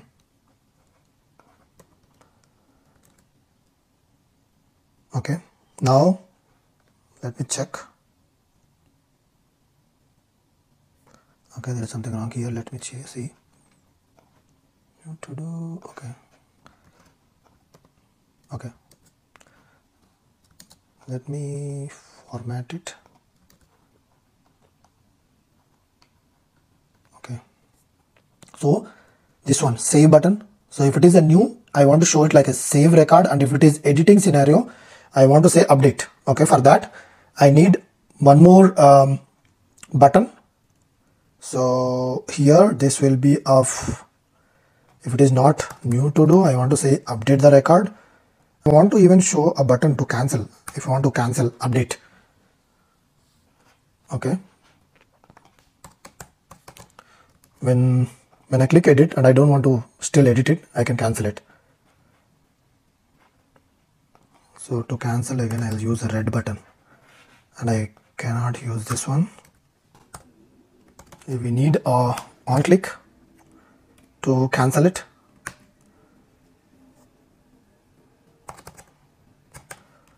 I'll call this cancel function here. Okay, got it. Now it will not throw any error. Okay, now on click and I'll cancel function. I want to change it to red, and it will be of cancel. Okay, so I'll add handle cancel function and a handle submit form submit. Okay, let me add the cancel first. So this will be of function. I don't need a async for this since it is just a cancel. So I'll reset the form. If it is cancelled, I'll just reset the form. to the empty records, empty state. Okay, this is reset, and I'll say new to do true. If I cancel it, I want to make that form to create for a new to do create. Okay, to create. Okay, now what I'll do is I'll add a form submit function now. Okay, I'm going to use the same function for submit and edit. If you see, both are input type submit only, but based on save or update, I'll handle it accordingly. Okay, if new to do is true, that means it is a new record. If it is false, that means when I click update, it will be update. That's how I calculate. Okay, now, so it will be of async function, handle submit. When I get the form data, I'll get a to do object, okay, which is of this on the top. Okay, and within this, first thing I want to check, is this a new to do call or is this update of to do? For that reason, I'll check if it is true or not. Okay, else I'll write the update here. Okay, now I'll just copy the existing function to create. There will be no ID to create. Okay, it will be a post method, and along with this, I'll say cache. I don't want to cache this. No store. And along with this, I need to pass the body because it is a post call. I'll use JSON dot stringify of form data that is submitted. Okay, this is how you can post the data. Once it is done, I want to even refresh the screen. Okay, I'll just call this. Oh, I already have a refresh. Okay, I'll also set the form to I'll reset the form. Okay, reset the form, because once it is created, there is no need to still hold the data. And if it is not new record, if it is in edit mode, okay, plus what is this? It's a form dot id. So I need to pass the ID for update. Okay, at the same time, body, this will be same, and at the same time I need this as put. Once it is put, I'll set it. At the same time, I'll say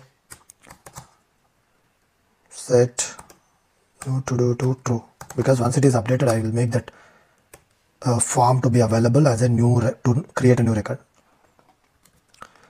So now let's check. So this is how it is right now. We have two fields to save the record, to edit and to delete. Okay, now let me add one record. Okay, it is to do test, and today is April 5.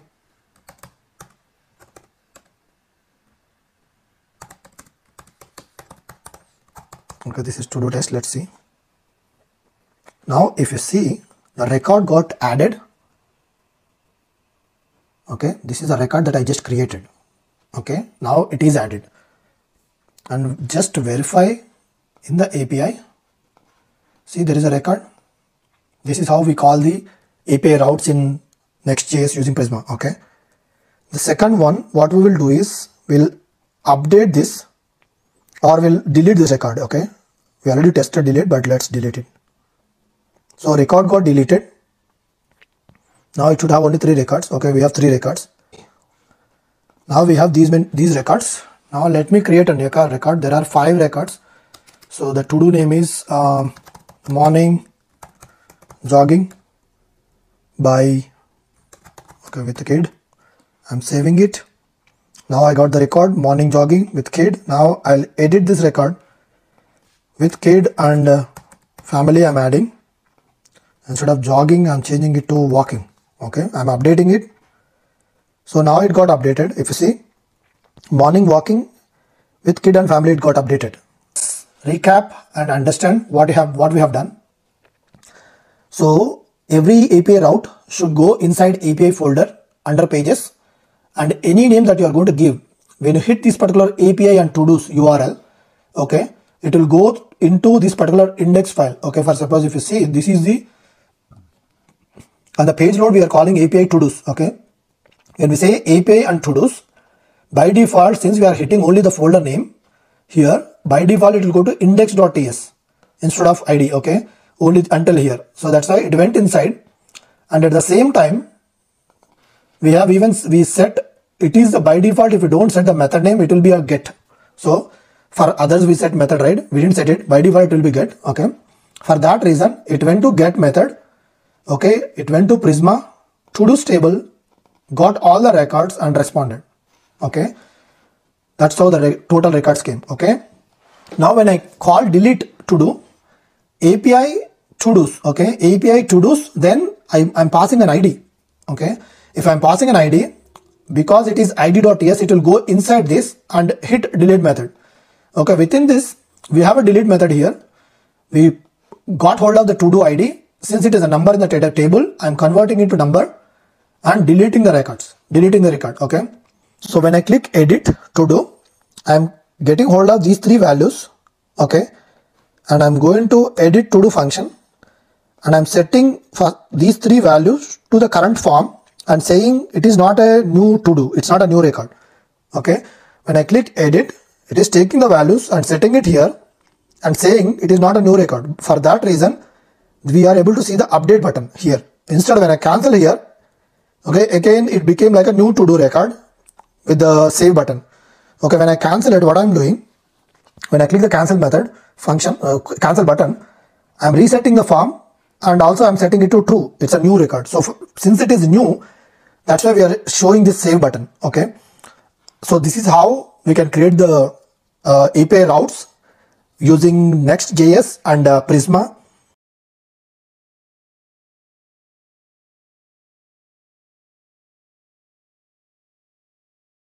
So as part of this, first we will create a to-do page where we can create the to-do, and we'll dispatch this particular to-do to Redux storage, and in the other we'll create one more page where we can display the to-dos, and in this display page we will get the to-do from the Redux store and display it. Okay, as part of this, it won't even refresh the screen since we are creating a to-do and pushing it to store, and the store is available to all the childrens of this particular application. So we no need to refresh to display this to-dos list on the to-do viewer page. Okay, now let's look at how we can write the code for this.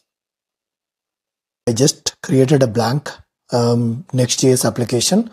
It is a plain Next.js application that I have, and so also in this video I'm using Next.js library, which is the shardcn. So for our components, so this is the website, and I'll share the link as well. Okay, and as a first step, I need to include Redux toolkit as well as React Redux and Redux persist. So I'm adding these three to my project.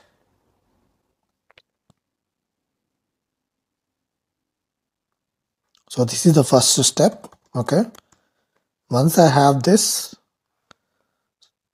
so the second step is within the src folder. Okay, within the src folder, I'm going to create a folder called Redux.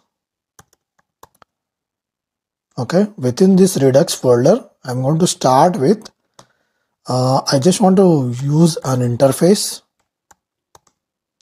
Okay, within this interface, since I want to create an application called to do, so I want to create an interface to get hold of this to do data. So for that reason, I'm creating a to dos, and I'm going to add a to do state to hold the var data, and I'll create one more interface. Okay, called to do, and within this I'll have a to-do name which is of string, and the description, so it is a string, and the person who created this to-do will have a username, and I'll have a created timestamp at what time the user is created this particular to-do. I'll name it as a string parameter, and along with this I'll add an ID. Okay, so this is my interface. Okay, so the second step is, so right now I have an interface, so I'll start by creating a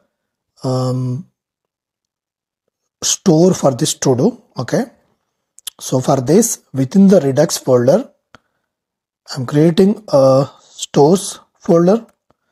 Okay, within this store, okay, I'm creating a to do slice. Usually Redux is a big piece of state management tool where it will have slices of each type of data. So right now, since it is to do, I'm creating a to do slice. Okay, so within this, to start by initializing the state. So initial state of the to do object will be empty. So within this, it will have a, okay, let me just import this. Okay, within this it will have a to do state. Okay, it will be of array. Okay, so because we'll create multiple to dos, so for that reason we'll create multiple to dos and push everything into this to dos. So for that reason I'm creating a to do state, initial state as empty array. Okay, username and created at and the ID. Okay, this is my initial state of the to dos. Okay, along with this I need to create a slice. So I'm creating a to do slice, and it will be from create slice. Okay, so for this one there will be a name. I'll just name this to dos. I'll name it as a to dos, and I'll add the initial state of this, and I'll add the reducers for this specific to dos list. Okay, so when we call within the reducers, I'll set the state. Set to dos state, and it will get the state as one parameter. Other one is action. Okay, it should be this, and this action will be of the payload action.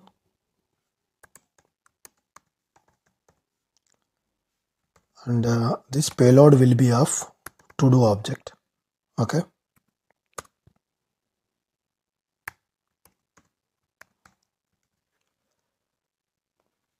so I'll just import this to do, import the payload action, and within this, once I get the new payload,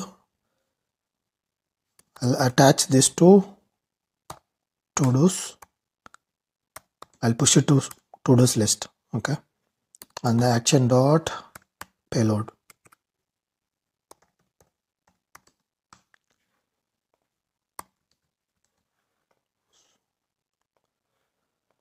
So I simply created initial state of the to do. It will be of empty array, and I'm creating a reducer and setting the initial state to this reducer. Okay, so this will be of a to do slice. Okay, And along with this, we need to export. So we need to export these two. So this set to do state equal to do slice dot actions, and we need to export the to do's reducer.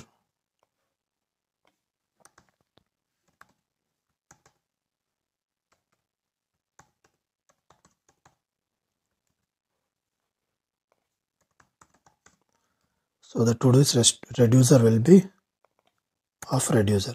Okay. So now we created a initial to do reducer. Let's create the actual main store. Okay. So within the Redux folder, we'll create a file called store.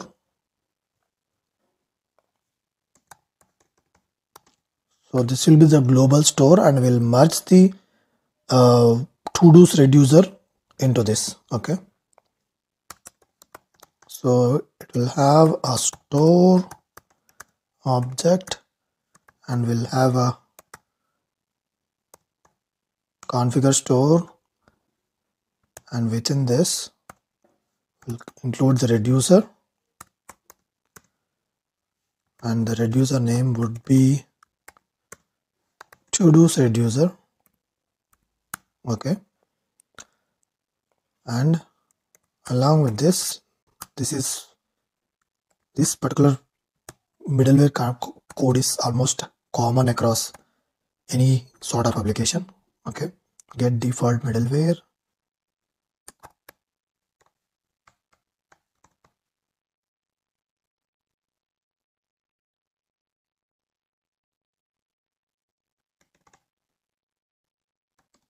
So the default middleware.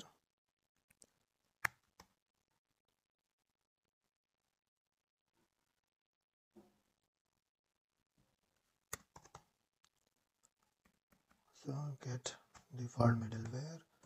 We'll say serializable. Check. Because we don't need to serialize. Okay. Along with this, we need to export the root state.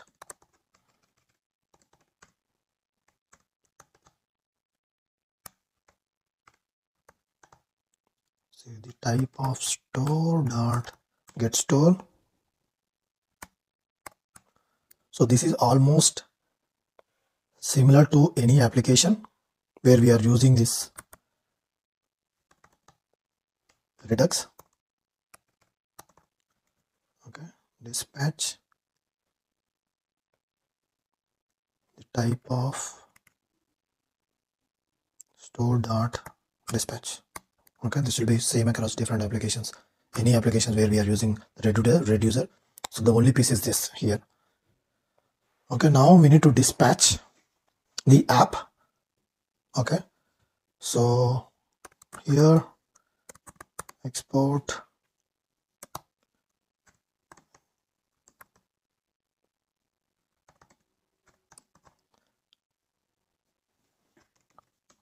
app dispatch.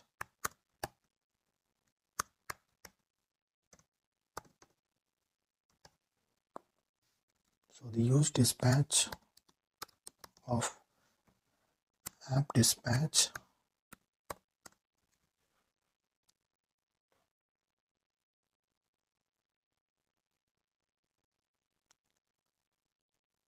use app dispatch. Okay. Now the other one is app selector. App selector within here.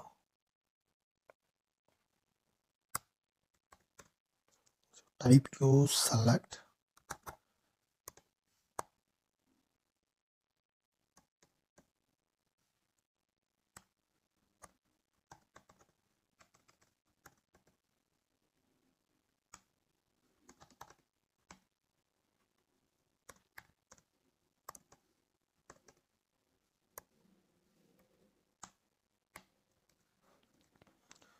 So this is the global store, and within this we included the to-dos reducer. Okay, this is important.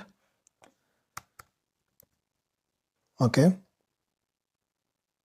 so now the Redux store point of view we are done. Now let's go to the UI portion and start implementing. Okay, in the UI side, I'm going to create a file.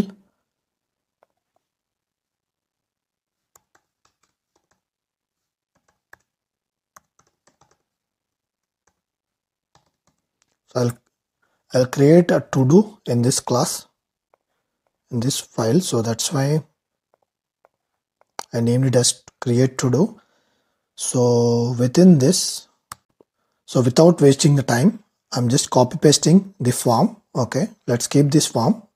This is to create the to-do. Okay, within this, the major thing is, so we need to first get hold of the dispatch from Redux.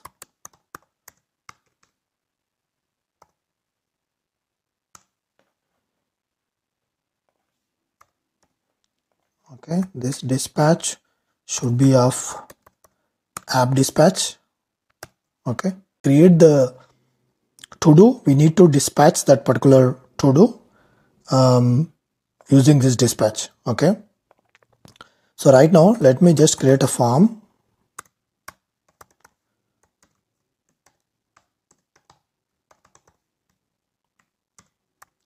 Set, so the use state of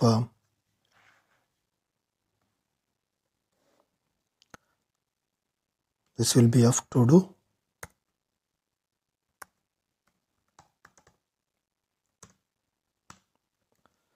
Okay, within this we'll initialize the form, empty properties, and to do name, and the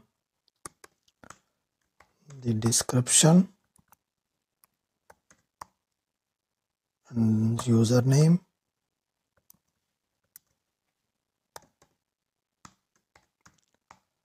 So this will be the initial data. We are setting it to the form, and ID is empty. Okay, this will be the initial form. When we load the page, we want to set this. Okay, let me just push it. Okay, now we have the form, initial form. Okay, within this we created a plain form, right? Okay, well, when we submit this particular form, okay, we'll handle here. We'll get a to do as part of this form, and this will be of, I think, function. So if you see in this form, I added to do name, one text box, description, text area, username to hold, and submit. There is no ID. Okay, and right now there is no timestamp also created it. Okay, we will set the timestamp here. Okay, so when we submit here, we'll take this to do and I'll set the creator timestamp. It will be of new date dot to local string, and we'll take the US time. So we'll pass the time zone of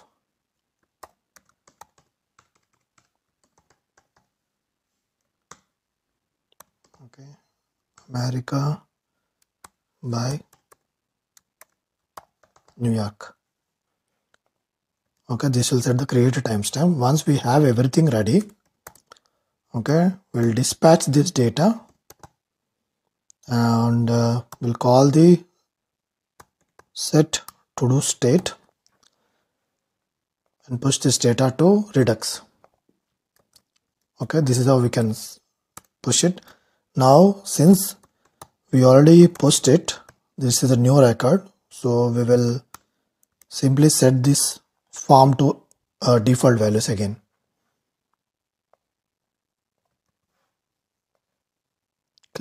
Like we'll clear the form. Okay, we are clearing the form here.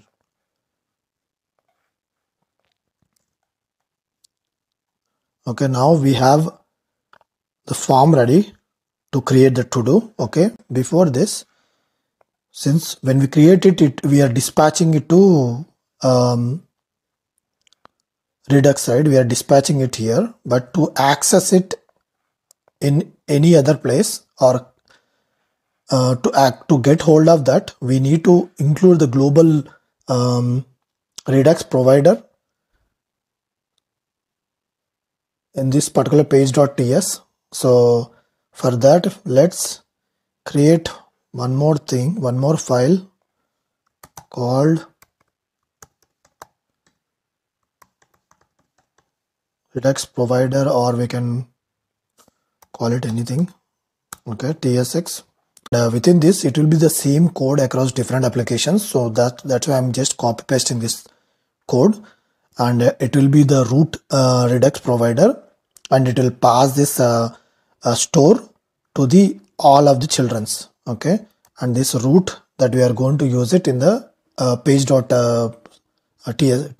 Okay, the way we are going to use it here is to use it. Okay, I need to use Redux provider. Okay,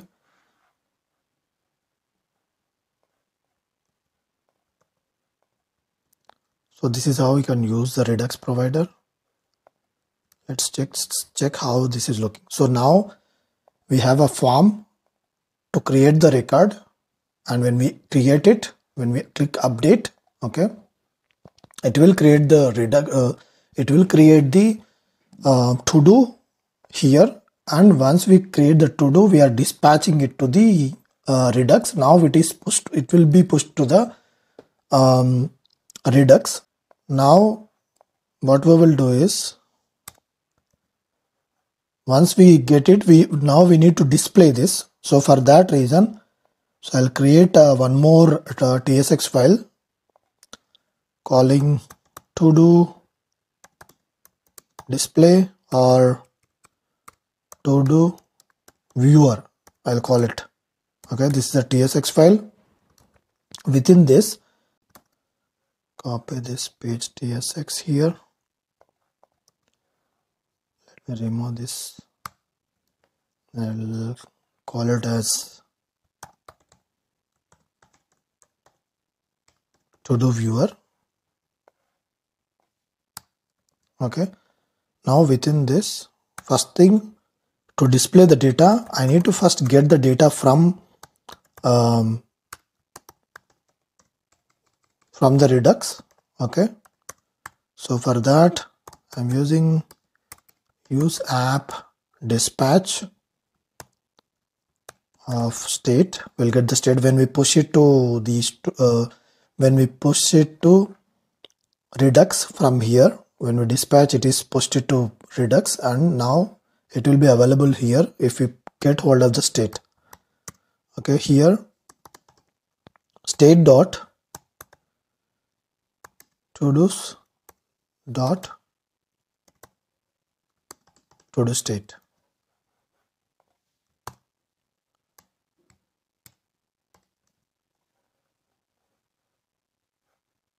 Okay,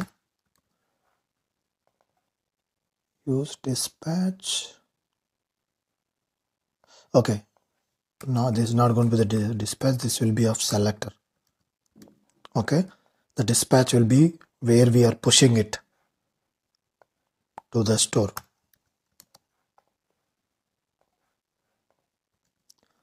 So now we have the data. Now it's time to display.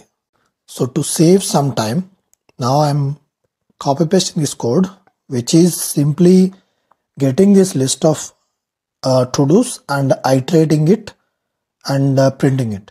Okay, so there is nothing. It is straightforward piece of any React application where if we want to iterate and display the data. So this is how we will do. to-do store will have a list of records that are pushed to the store from here. Okay, and now I'm able to iterate here. Okay, now let me just check. Okay, this is one place. Okay, right now we have this create to do. Let me just add the to do viewer as well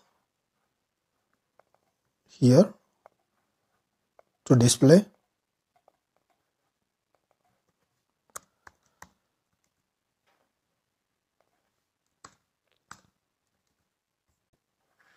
So now you can see, so we have this to do creator and we are displaying the list of to dos here. Okay, now let's test this. Okay, I'm creating a walking to do. Walking is good for health and walk daily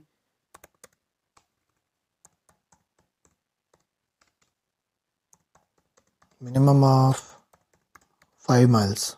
Okay, and I'm saying Shiva. Okay, I'm creating it.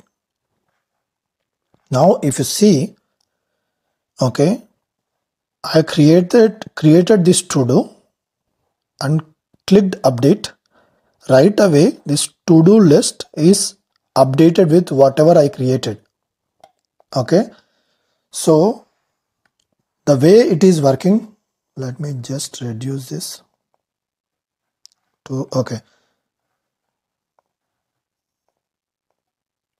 Now if you see, without even reloading, right now when I click update, okay,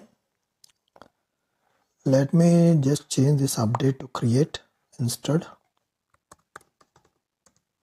Okay, so what I'm doing, I have a form and when I click submit create, so it will go to on submit and it will hit handle form submit.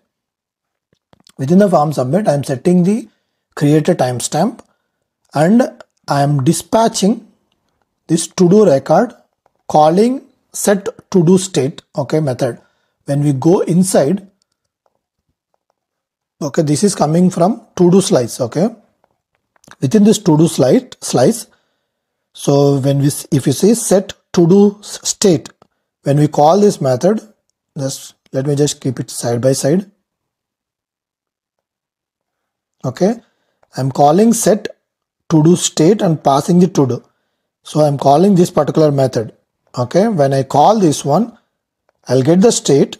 Once I get the state, I'll get the payload because whatever I post, it will be part of the payload. Okay, the action dot payload, it will get this particular to do that I created and I'm pushing it to do state. So this will be, since this is array, I'm pushing into it. Okay, the initial one will be empty and now when I create it, I'm setting it to the store, so it is pushed to the to do state. Okay, this is the first step. Now when I go to do viewer, what I am doing, I am going to use app selector, okay, to get the state. Once I get the state, I'm getting all the to dos of to do state. So this will be list. How this is coming, let's check here. Within this, the app selector, from here we are dispatching it. The use app dispatch we use to dispatch, that means to send the data to store. Use app selector to get the data from store. Okay, that's how it will work. Okay, so right now we are using this use app selector. Okay, so this particular app selector is called part of the root state. Okay, within this root state, what we have a state of to dos. So it has a to dos reducer. Okay, that's how it will work. And now when we, let's go back. Okay, so since we already have this use app selector and it has a state, okay, that is pushed from to do create, and now we have this list here and I'm displaying this content here. I'm simply iterating and printing it. Okay, Now this is how it is working. So now I'll create one more. Okay. So I'll say read books to gain knowledge. Okay. I'll add this. Now if you see, there is one more created. So the way I'm creating it here and pushing it to Redux store, and in this particular page I'm reading it from the store and displaying it here. Okay. Let's understand how Next.js renders a web page onto the browser, and what are the different ways to render the pages and its use cases in detail. So now let's start with understanding what is rendering in general. So rendering is the process of converting the code into usable and visual format of user interface called as web page. So rendering generates the web page and it will display on the web browser. Next.js supports both client-side rendering and server-side rendering, and there are different use cases for each type of rendering. We will discuss and explore those in this video. Let's understand what is client component in Next.js. So by default, all the components in Next.js are server-side components. So if you don't mention use client directive on top of the component page, it will by default considers like a server component. So to make it a client component, we need to use this use client directive within the component itself, and it should be the first line of the component class. Okay. So to understand what is client component, so client components are the web pages that are pre-rendered on the server during the build time, and they will be directly served to the user on the web browser when they request for it. And once for the first time when the user navigate to that particular page, the content won't change in the subsequent request to that specific page. So it is already pre-rendered on the server during the build time. So for that reason, the page will be much faster and quicker to parse and render onto the browser. And every time subsequent request when the user navigate to that particular page, so it will never go to server to render again. It will be by default parsed on the browser side itself, and it will render. So for suppose if you navigate to Gmail login page, so this particular page that you are seeing on the screen, it is common for anyone whoever log into this particular page and navigate to this particular page. So every person all over the world whoever want to log into Gmail, they should land into this particular page. So this is common across anyone throughout the world for that reason, and there is no dynamic content in this other than the plain Google logo, as well as the sign in message and one text box and one button, and there is one more button to create the account. So this is plain HTML content. So for this type of a page to render, we no need to go to the server every time. Instead of on the first time during the build time itself, this particular page is pre-rendered on the server, and as soon as the first user try to log into Gmail, it will render this page on the client side itself, and for anyone whoever accessing this page, it will be rendered directly on the browser side instead of going to the server completely. So it is completely pure of a client side component. And for these type of scenarios, we can directly use the client-side component. So client-side components, for the first time, they will generate out of the server, and once it is passed onto the browser, it will become independent of the server, and it will be always parsed and rendered onto the browser side itself, and it will disconnect from the server, and whatever the action that is performed on the browser side, it will be parsed, and right away it is updated the browser on the browser side itself. For suppose if you see a constant like the counter, okay, so when you click a button to increase the counter, so it will, this particular type of action, to perform this action and increase the number of the count, there is no need to go to the server. It can be done only with the pure JavaScript on the browser side. So for this type of scenario, you can directly go for the client component. So now let's look at server components.